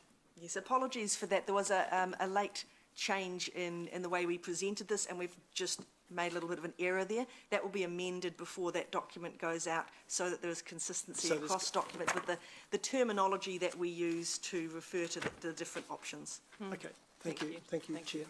That's an absolute must, given how confused we've been ourselves here, so, isn't it? Councillor Casson. Thank you, Chair. Thank you, ladies. I've just got a question here. The separate document that was handed out with the name of the society name and their site name, is that where the machines are located? Correct. Because I've got some questions here. I'm a member of the Suburbs Rugby Club, and it says we've got 5 machines. We have none. And you've got places like the Glenview Hotel and Governor's Tavern. Now, Governor's Tavern has been Tainui site for quite a while now, and Governor's hasn't been there for a number of years. And it says that it's got machines there. So I'm just questioning the accuracy of this. So this information came from the Department of Internal Affairs website, and so it was sort of as accurate as we have available. So it's not our information then? It's not our information. It's from the Department of Internal Affairs, yes. Yeah. That's a very good question, Councillor Casson, because we note now that there are a couple of places that have actually closed, some that you're saying don't actually have the machines, and some that are in different use. So this is no longer accurate. What could we do about, how can we get a more accurate indication of where the machines actually are? We could contact the Department of Internal Affairs and actually ask them to refresh that information based on their permit, their licensing information. I mean, obviously these venues who do have gaming machines have to provide information to the Department of Internal Affairs. I'm assuming that they've probably got an internal issue and that this spreadsheet has not been updated, but we can... So would it be wise for us to at least check that ourselves first and indicate to them where, you know, we'll have some ground proofing, won't we? Or you're not wanting to do it that way. You just want to challenge them to find an update, to provide an update. Yeah, probably at the first step we'll contact them and say, this is out of date, can you provide us with an updated list? And then if they say, oh well, they must know. They can't tell us that they don't know this information. So I would assume it's simply been that they just haven't updated their spreadsheet on the website. So, yeah. So I think it's really important that that gets done and gets recirculated to council so they have correct information. Have you got any further questions, No, Councillor? no, thank you. That was it. It's just a Mangai Tua. Thanks, Madam Chair. Thanks, team, for your report. Hey, we missed the email that was sent out on the Friday the 10th of May and the one that was sent out last night. So just going forward, if you can include us on that, please. So just to clarify, so option A and B in the original report have been changed to option 1 and 2. So that's the change. That's the change. Cool. Thank you very much. Councillor Bunting. Thank you. I just want to drill into a couple of questions here. Some of your answers didn't quite match up with my perception of, particularly between points 25 and 30. We're talking about the GMP, what does that stand for again? The gross machine profit, is it all? Yep. Okay. Is that per machine? Yeah, so that is the amount of money taken in divided by, and so that the amount of money taken in with the costs for maintaining the machines, and then the remaining money divided by the number of machines, and they do that for each. So it's per, okay, so it's per machine, right, okay. So doesn't it figure then that if you have less machines, you're going to have an increase, and that's going to carry on? So why are we alarmed at that figure as if it's an increase in overall gambling? Well, if you have less machines and the same amount of gamblers, they're going to supply and demand, isn't it? Per machine is going to go up, isn't it? So that goes just testing the hypothesis. There's only a certain amount of time. There's only a certain number of hours in a day. Yeah. And so it wouldn't be straight like that, because you know, if you had somebody playing on that machine for 24 hours a day, but you then cut down the number of machines, it could still only be played for 24 hours a day.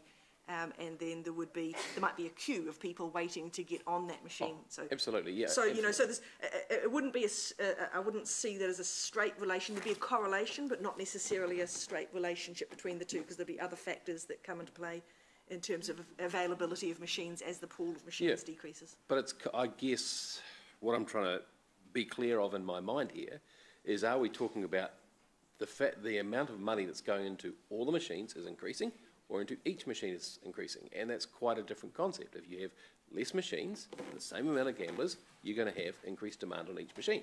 So it's going to go up anyway. So is it an issue? I'd have to check the methodology for how they are working it out, but I believe that what they do is they take the overall amount of money taken in by a venue. Yes. And then they subtract the costs of maintaining the machines, and then they divide that by how many machines are in that venue. Okay. Okay. All right. On point 28, over the same period, total numbers of venues and gambling machines have decreased nationally, while numbers of venues have been steady in Hamilton. I couldn't find much in here about other councils' policies on this. In your opinion and your research you've done, is ours stricter? Is it more liberal compared to other cities? My understanding is that Hamilton's policy is one of the strictest in New Zealand, rather than one of the more liberal ones. But I haven't actually gone through every council's policies to confirm that. And yet our number of venues have held steady. I'm not asking for an opinion on that, okay? I'm just trying to get this clear in my mind. Quite a few of the decreases have come from Auckland, where they had initially a fairly liberal policy, which they have been tightening up. Been tightening it up, okay. And I think that's pretty much it for me. Thank you. Thank you, Councillor Bunting. Councillor McPherson. Yes, just on that last question, your answer saying we've got one of the strictest policies in the country, I just want to challenge you on that, because we don't have a true sinking lid. People are, as the example came up, are allowed to shift machines if their venue shifts. but a number of councils do have a true sinking lid policy where there's no shifting allowed. So surely they are the strictest, not, you know, and we're another tier down, if you like, in strictness. I haven't looked at every council's policy to make a definitive call on that, so I'm happy to take your... But you're aware, are you not, that there are councils with true sinking lid policies? Yes, I am aware. Yes. So they are stricter than ours at the moment. I suppose it's the range. Hamilton is sort of up this end towards stricter rather than being down that end towards liberal. Yeah. Okay, thanks. Look, just a word, it's not necessarily a question on the Department of Internal Affairs figures. They're required to update their figures on a monthly basis, both in numbers of machines, permits, turnover, profit, etc., etc. So it's a concern that we should raise strongly with them, is it not, to put it in the form of a question, given James's identification of ones that are some years perhaps out of date? It is, and we will. Thank you. In terms of less machines, has anyone in the council and the higher profit levels that Bunty was talking about, sorry, Councillor Ubuntu,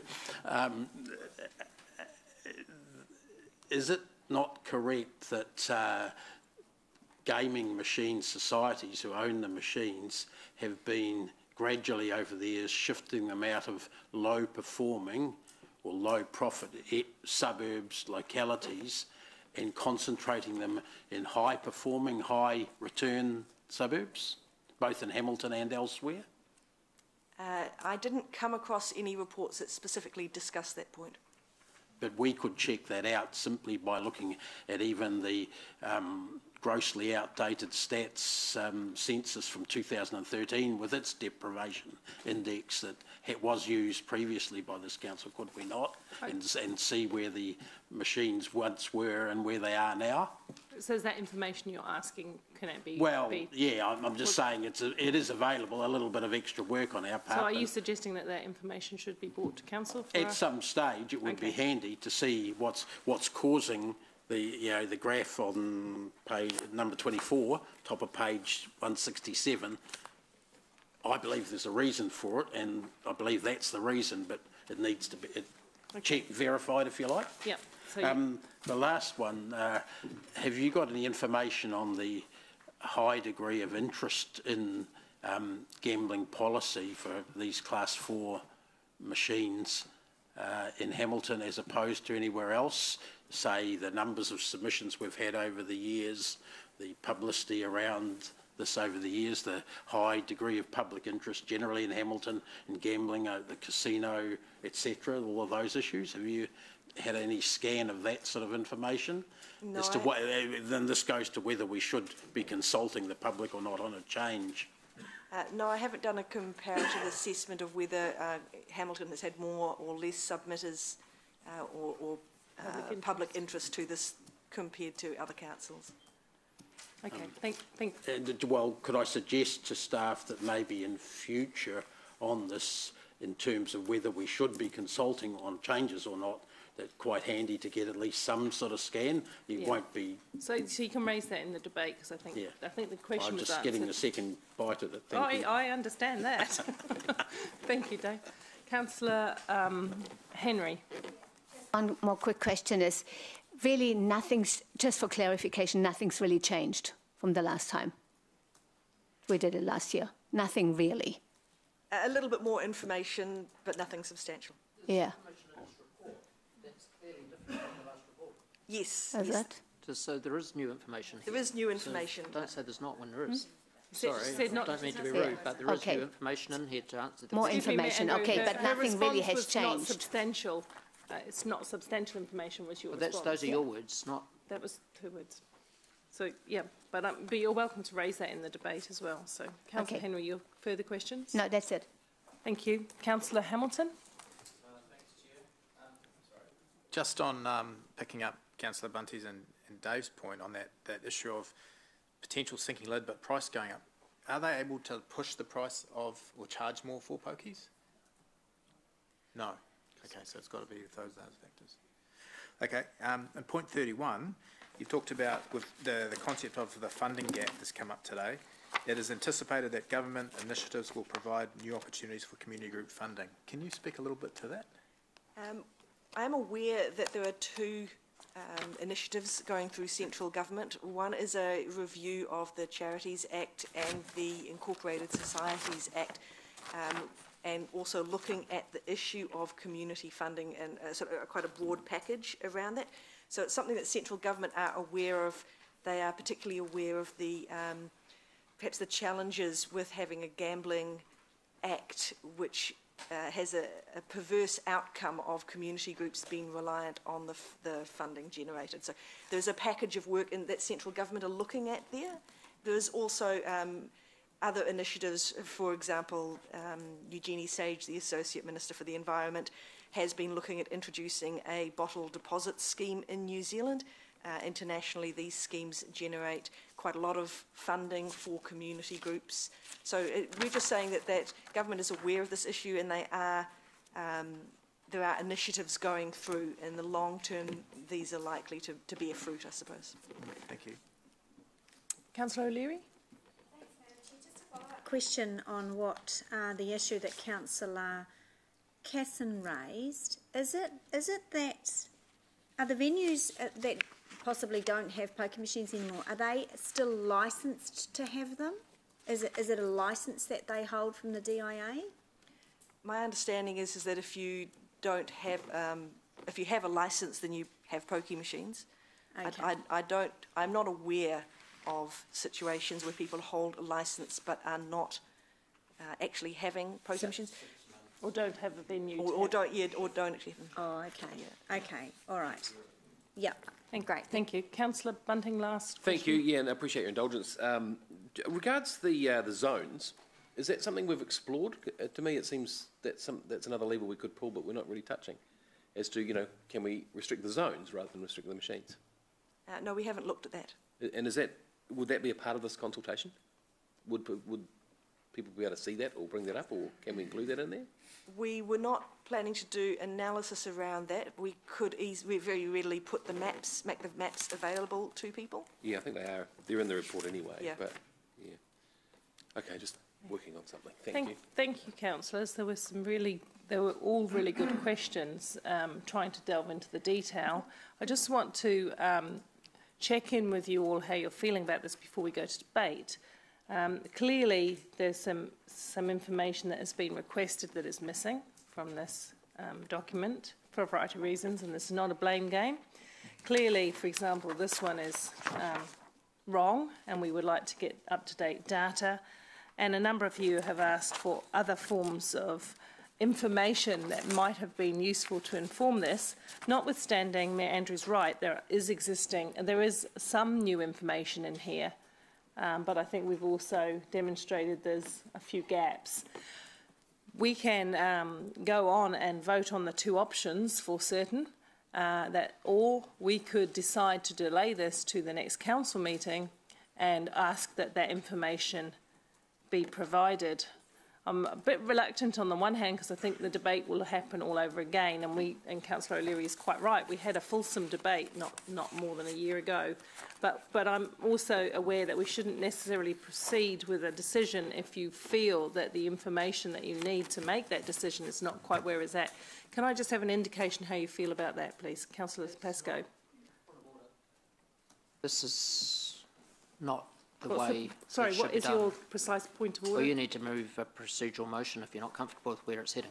I can do that, but I'm checking in with council to get a general view and how they feel about the information. Yeah, look, I'm generally in support of that, but I would like to ask staff whether there's going to be sufficient, if there's going to be enough new evidence to support what we had this time last year when we reviewed it. Is there going to be enough new evidence that really supports going back out to the community for another consultation? You've mentioned there's some new evidence in here. I can't see a lot because I see the same charts that we had last time. but I can't see a lot of new evidence. But is there enough new evidence available now? Presumably the census isn't going to be available. Enough new evidence to really... we've got the point, I think. Yep. So will we get any more that would be helpful enough is the question. So the information is what it is. It's the information that we've got. We don't expect to get the census data. The piece of information that I think you want us to confirm for the next meeting is us to go back to the DIA and get a view on this, the accuracy of this, and get a full and final current list. Councillor McPherson, question? I thought Councillor O'Leary was next, to be Sorry, fair. I didn't see that, Councillor O'Leary. And then I'm after her. And just in respect, do you want to proceed with the decision? So, Angela, would you like to proceed with the making a decision yes, today? I'm going to address that. Thank you. Supportive of your suggestion, but to test the waters, I will move option A in the report. And I will second it. Option A. Yeah, okay. Pardon, option 1 in the report. So, yep, coming. I am. No, I'm not. Believe me. I'm just being clear about the question. All I want to hear from you is whether you're comfortable to go ahead and now we have a motion and make a decision, or do we feel uncomfortable to the point that we need that information before we can make the decision? That's the only thing we're asking for feedback on now. That's the only thing I'm asking for feedback on now. So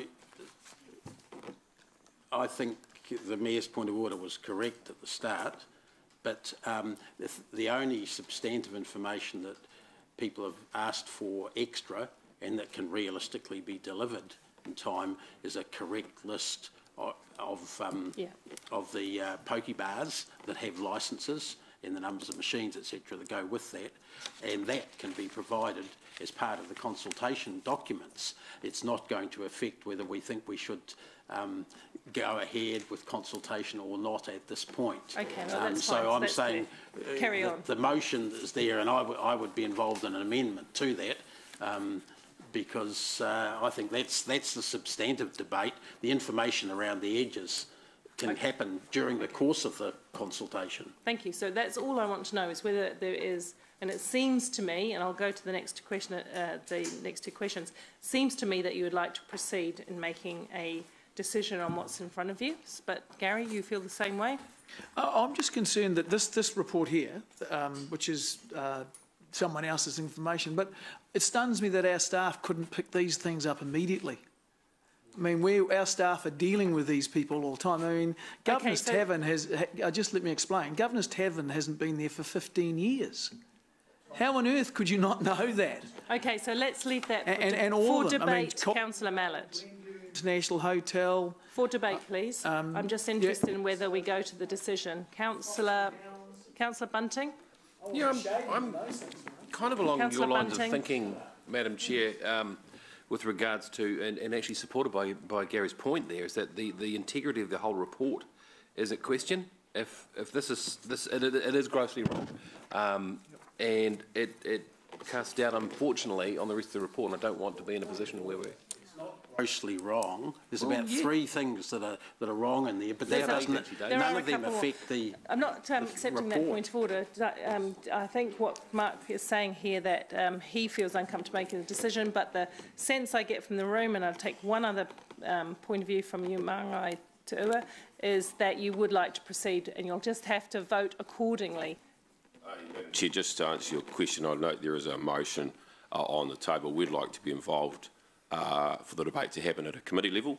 If it's held at a council level, then we can't contribute to that debate, and we'd like to contribute to it. Okay, cool. So let's proceed. We have a motion, and Councillor McPherson has indicated an amendment. To option 2, as it's now called, I believe. So that's the amendment to the motion on there.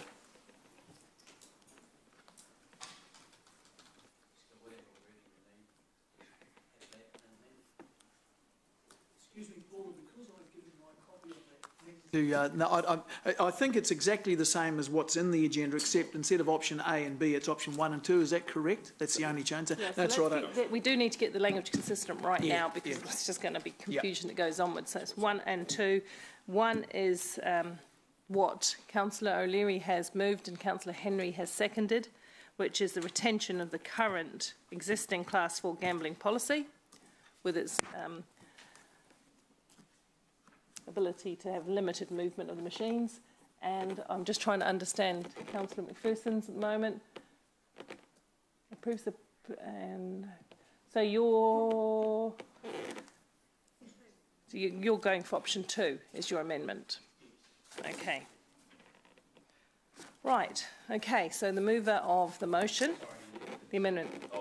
Oh, sorry. Have you got a second? Okay.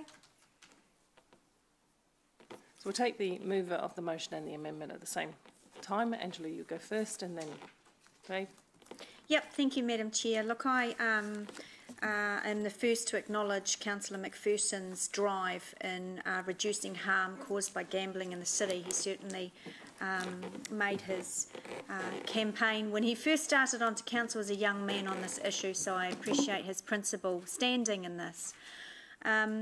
You know, this issue does come with some very strong feelings from members around the table and certainly members around the community.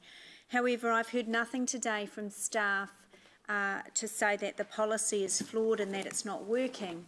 I appreciate that some members want a stronger policy and I accept their views around that.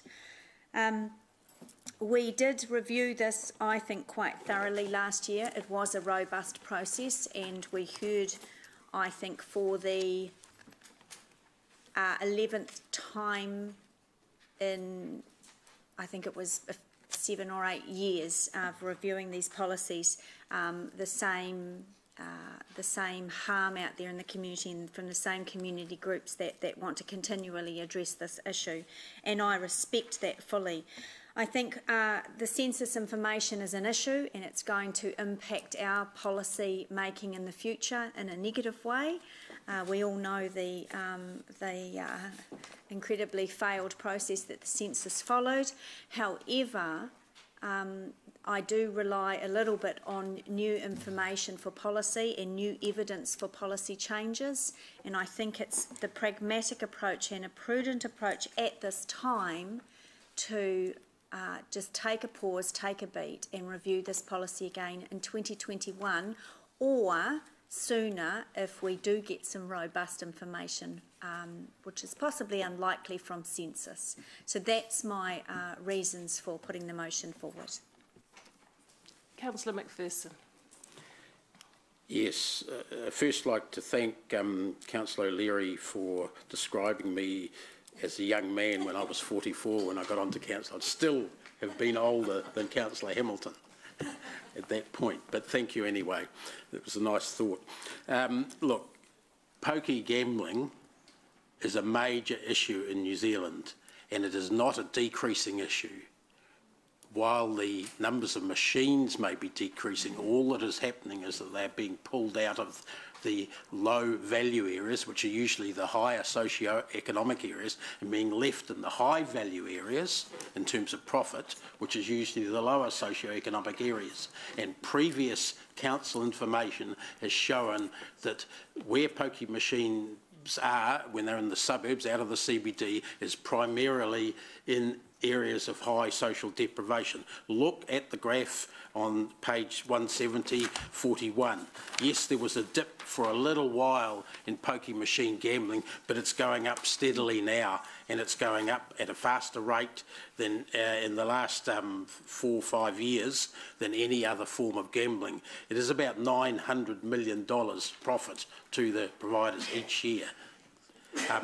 Casinos, which are earn almost all of their profit also from pokies, is the next highest at about 500 million.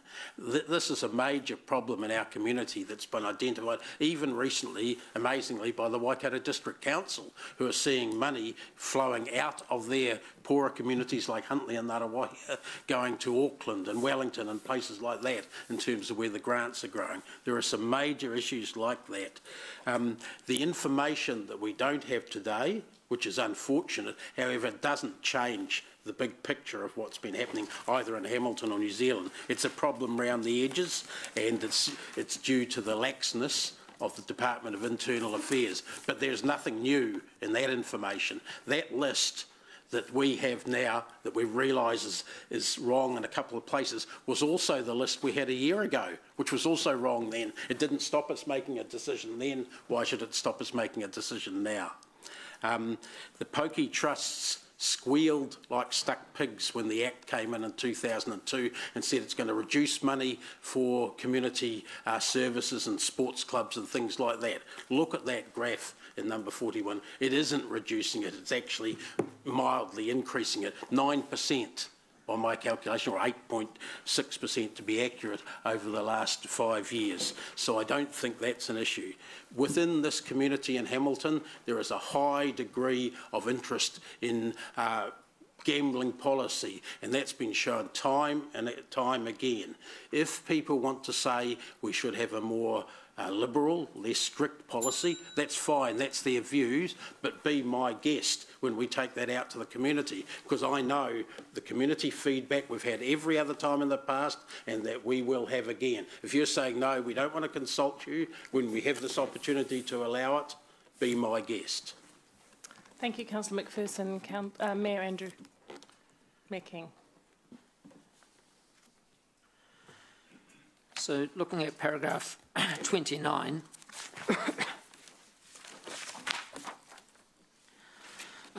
it clearly talks, we talk about a sinking lid policy, but we don't have a sinking lid policy. We've had 16 machines that have been able to move from one side of the road to another side of the road.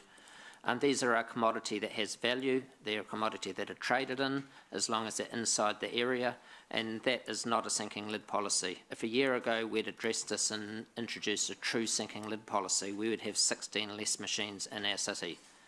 Now, this is a harm product, and everybody, it's clear it's a harm product. This is not something that is made up. It's in the same group as alcohol, and it is a harm product.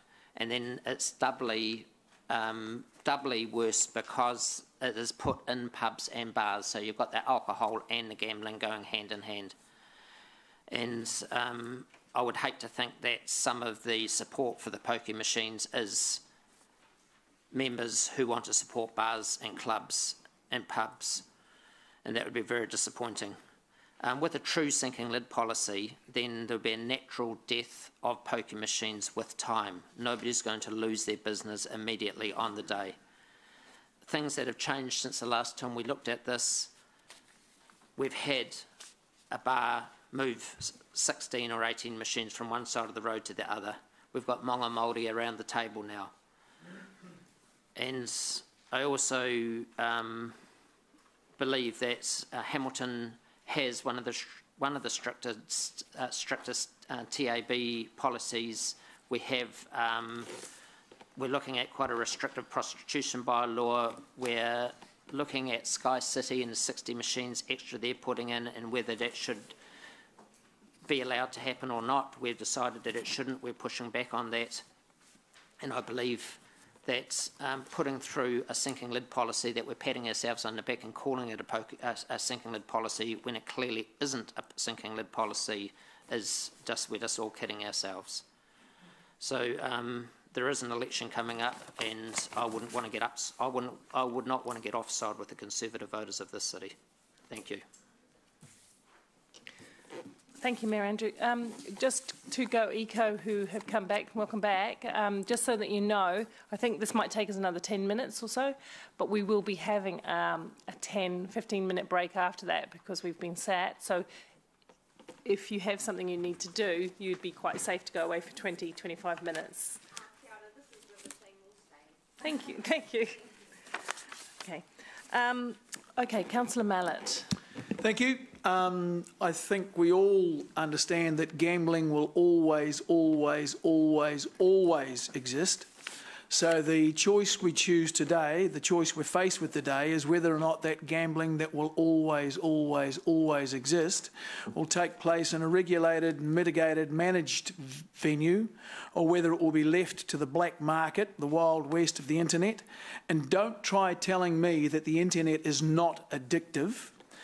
The second issue we need to discuss is that, at least with our current scenario, the funds from that gambling, which will always, always, always exist, will come back to the benefit of our community, rather than the funds of that gambling, which will always, always, always exist, ends up in the hands of some gang in Azerbaijan or God knows where. So I think our existing scenario is fit for purpose. We'll be supporting that. Thank you, Councillor Mallett. Councillor Henry. Thank you, Madam Chair. Look, I, just like Councillor Leary, I congratulate Councillor McPherson for being so consistent and persistent on this issue. And I know the feeling because I've been on that same with other issues on that trail. So I just want to make a couple of points. And one of them is, how can we trust the Department of Internal Affairs with their stats when they can't get it right, how many pokie machines we actually have got there, some 15 years out of date, and that's pretty challenging to me, because then they bring up other stats, and how can we trust them? So some of that information, I'm always challenged on the trust issue here, and they've personally shown that they can't get it right. I'm also wondering whether there's some personal agendas in electioneering going on, and that's, I think assertions like that. What is the point of order? The point of order is that she is casting aspersions on other members. Respect to other members. Yes. Okay, Councillor Henry, go on with your debate, and don't please refer to other members if you can. Thank you. Another point I just want to make is, I mean, yes, I do agree that gambling is addictive. It has got an impact on families, but so has offline centres. Shall we close them all down too? I mean, have we got a policy to close them all down? Second chance finance companies who prey on the weak. I mean, there's a whole list we can put there as well, and I think some of them we might address in the future too. But at the moment, I just think it's we have got a sinking lid policy, maybe not the one that that some councils want, but I think at the moment the evidence is just not strong enough for me to make a decision to put it out to the public again, and I'm happy to wait for 2021. Thank you. Thank you, Councillor. Our council runs and regulates the poker machines in our city. Where's our list of where these poker machines are? We know full well. That isn't a question of process. That's a question. Sorry, Mayor Andrew. Just wait. That was not a process. It's not a question of process. It's a question of content. It should have been asked during the discussion. So, sorry, I can't take that as a question of process. It isn't one. And that's been confirmed by staff here. So, sorry, but raise that point in your debate. Everybody's debating on it, and our staff sitting on the list and not releasing it. I've made my ruling on that. It's not a point of order. It is not a point of order. Councillor Bunting, it's your turn for debate, please. Councillor Henry talks about the fact that we've already got a policy, etc. We were, and I think if I understood rightly, that we've just talked about it a year ago through her questioning. Yes, we do have one. It's a very important policy, and this report does indicate that it ain't working in reducing problem gambling. The question is, behoves us, is can we find a better one? I hope I've represented you right there, Siggy. Can we find a better one? Now, this is such a serious issue, as Councillor Dave mentioned before, that we should be grasping at every opportunity to find a better policy. What we're trying to debate here is, do we go out to consultation on this one? It was scheduled anyway to review this right now, so that we just did one recently doesn't rub with me, because there was no resolution in that last series of debates to say this will cover the next one that's scheduled anyway. So this was scheduled anyway. It's a course of work that we should be looking at. In fact, the last one was so beneficial to me, I actually changed my mind 2 or 3 times and came up with a different conclusion. So I'm always learning stuff from this community, so I'll be supporting the amendment that we do go out to the community. The question we need to ask, though, with the sinking lid, if it's not working, do we go harder with a harder sinking lid or a heavier sinking lid, or do we do something else? And I hope that information will come out with the consultation, which is why I'm supportive of us doing that. I'm thinking at the moment that we're heading down the wrong road. I think we should be tweaking the zones, like the very effective work that the previous councils did with regards to the psychoactive substances bill, which effectively snuffed out snuff shops. Is that a measure we could be taking? And I hope that comes up in consultation. I'm a little bit concerned that we haven't got it overt enough in the what we're presenting out to them. And while we're on what we're presenting out to them, I am disappointed with this. I mean, because this does actually, it does muddy the waters a little bit. If our information is coming from DIA, and we're accepting this from DIA, 15-year-old information, then how do we even know how many machines we've got? And so I'm a bit worried about that. But I'm supportive of it going out. So I'm really interested in any discussion on this by the community. So I don't think stifling their opportunity to have a say in it one more time is useful at all. So that's why I'm supporting the amendment. Councillor Hamilton. Chair, I tend to agree with Councillor Bunty's last comments there. Councillor Siggy mentioned that gambling is addictive and it preys on families. We have an opportunity to turn the dial just one click by readdressing this policy. Last year I called this form of money redistribution lipstick on a pig.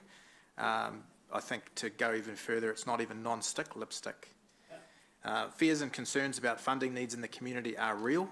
However, this isn't turning off the tap. The tap has already been turned off with our sinking lid. This is more like pulling the plug slowly. It won't happen overnight. It will residually happen over 10, 20 or 30 years. We hear all about economic, social, cultural, environmental sustainability. This process relies on the misfortune of others. Let us continue the investigation of a true and gradual sinking lid and see what the community says and do something that is truly sustainable. With our existing sinking lid, there has been no net loss. But does this mean we are still continually perpetuating an unhealthy practice? We have heard today that even our government can see the writing on the wall and are looking into alternatives for funding regarding this unsavoury funding mechanism. If you're not supporting this amendment, councillors, you are effectively saying you support poverty perpetuation. I can see the headlines now. These councillors support poverty perpetuation. Thank you. Councillor Pascoe. Thank you, Chair. Look, I acknowledge also that gambling does present harm to some in our community. I think Mayor Andrews' comments about the sinking lid policy not working is not supported by facts, because when I look at this chart here and I get my ruler out to try and measure the number of machines, I believe that the machines were 455 at December 2015 and are now down to 420 at December 2018. So I believe that the sinking policy, as is in place, is in fact reducing the number of machines in our community. The report today, to me, does not indicate any new evidence that I could present with confidence to our community that a full review is now required. There's also a significant cost to going out to the ratepayers for this consultation, and I certainly would favour a further review and consultation, but I think we need to have evidence that supports going forward with that. Gambling is a form of entertainment in our community, and 99.8% of the national population do not have serious problems with it.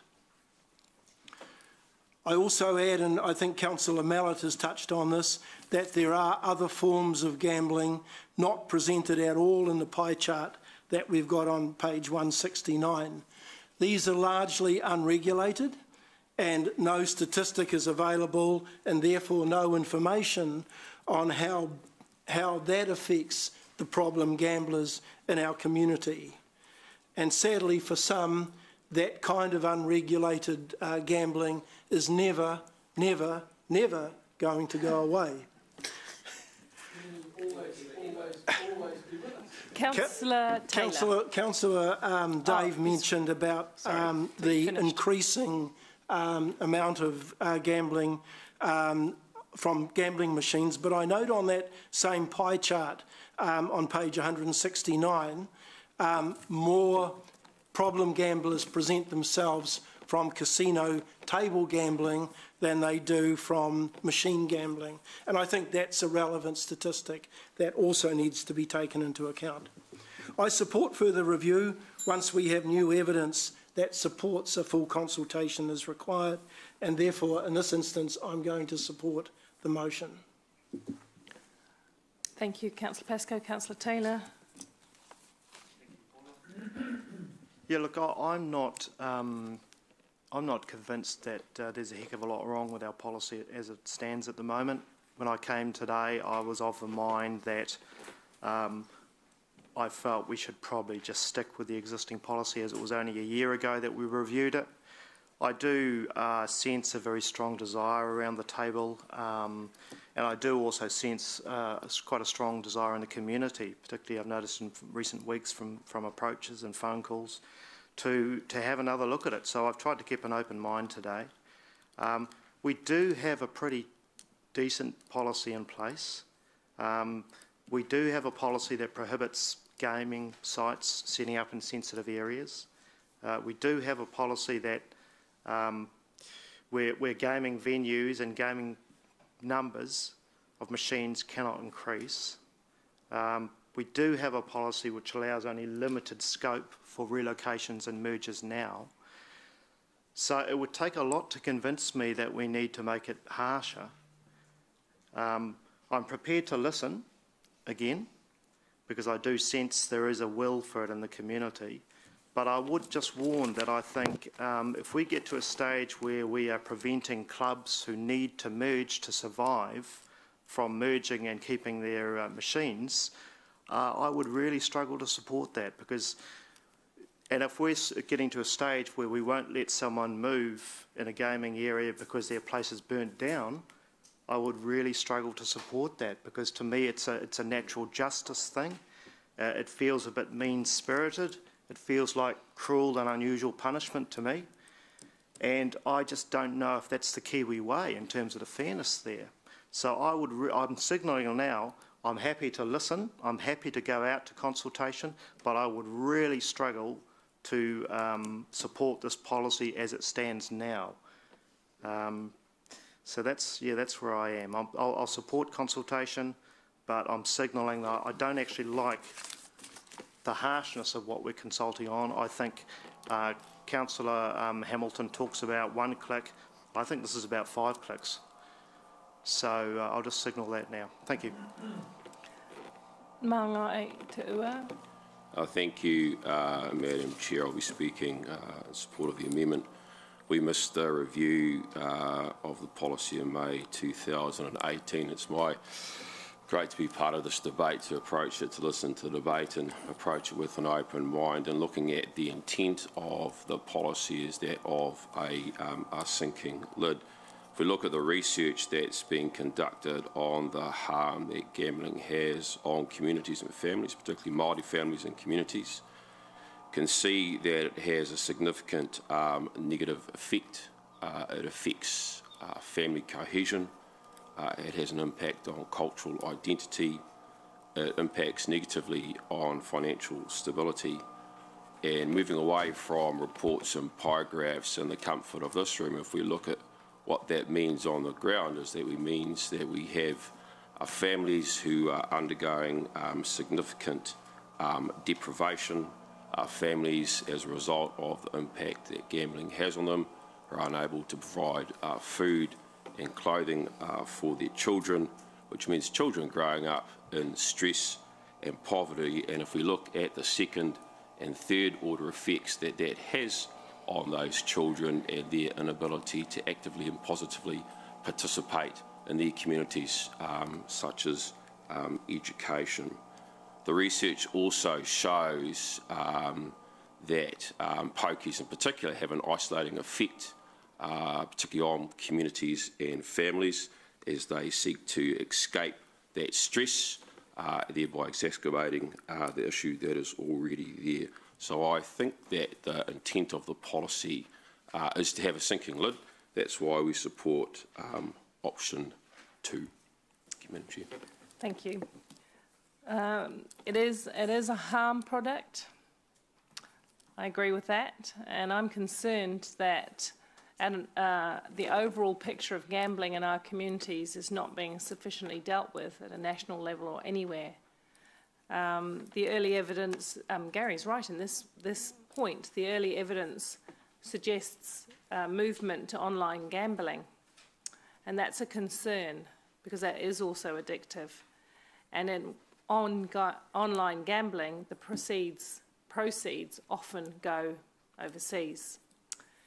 However, I am also a very strong advocate of public participation in as many ways as possible. I was a bit surprised when this came back because I had forgotten, but then was reminded by staff that yes, we looked at it last year, but we also told staff that we needed some information and we needed to look at it again in another year, which is exactly, so they're just following the process that we as governors put in front of them, that bring it back. Notwithstanding not all the information we may have liked to have is here, and notwithstanding that some of the information that they've been able to ask for is inadequate, is incomplete and incorrect, they are following the process this council set. So here we are. And as I say again, I want the public to have as many opportunities as possible to engage in issues that are of high public interest, and this is that opportunity. I do believe other councillors have made some very good points about what might be also considered in the consultation form, and I think we should have another look at the final form of that consultation. I will acknowledge also, however, that, and having attended the Sport NZ forum, that there is a pending funding gap to be dealt with. I accept what Councillor Hamilton says, that it's not like the tap being completely turned off overnight, that we've got some time to deal with it. But I urge us to actively explore ways that we will deal with this future funding gap, because there is a lot of community good that is occurring off the back of these proceeds. Sports clubs, cultural and arts clubs do choose, for whatever reason, to use that funding. That doesn't mean I think they should. I'm just saying that in the real world, they are using that funding because they need the money to do their activities. But let's go out to the public.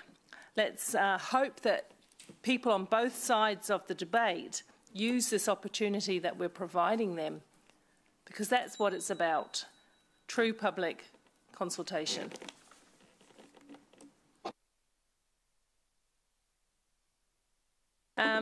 Councillor O'Leary, you have right of reply. Thank you, Madam Chair. In my right of reply, I'll respond to some of the comments made in the chamber. Councillor Hamilton's line, something about perpetuating poverty, is a quirky line intent to grab a media headline with what is a very serious issue. If with that sweeping, quirky line statement that he made, he was implying that I don't address harm in our city as a governor when I approach policy, I would remind him that it was my policy work that led us to pioneer the closing of all synthetic stores in Hamilton, in New Zealand. So I reject being involved in that sweeping statement. My concern is that we could be missing an opportunity to reduce harm in a meaningful way, and timing is everything. And when I reflect back on that synthetic cannabis policy that I led, timing was absolutely everything and critical. However, if the motion is lost, then I will support the process and participate fully, as I have always done. I would rather be spending this time thinking about one of the other issues that this council, future council, will be facing very early on into its term, which is the government is already indicating, the Minister is already indicating, that based on what the outcome of the referendum on the approach to marijuana use, that could be coming back to local councils in the similar vein that synthetic cannabis came back to us for a local policy and alcohol came back to us for a local policy. So if we think this issue is difficult and addresses, has the conversation around harm, then believe you me, that one is going to have massive consequences if we are expected by central government to respond in a local way. Thank you. Thank you. Thank you, councillors. Before we go to the vote, I just want to thank you for your forthright questions and debate. I'd just like to encourage members in this committee to tackle the issue and not directly tackle individuals. And I don't think that anything was implied by Councillor Ryan's comments. However, we're here to talk about the issues, and that's what we must focus on. We'll go to the vote. Pardon?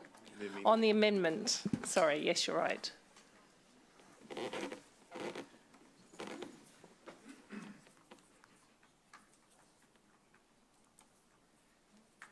The amendment is carried, 8 for, 4 against.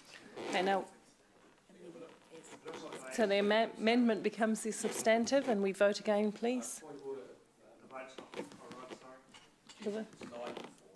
Oh, what happened to you? We'll restart. Again?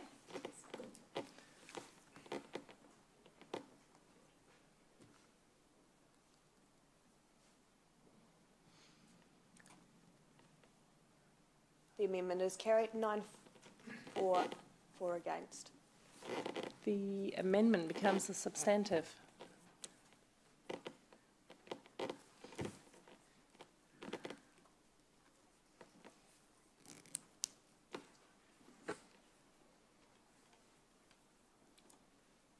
The amendment as a substantive motion is declared carried, 10 for, 3 against. Thank you, councillors. We deserve a comfort stop and a break. We'll be back in quarter of an hour.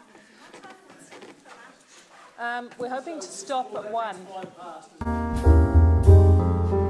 1.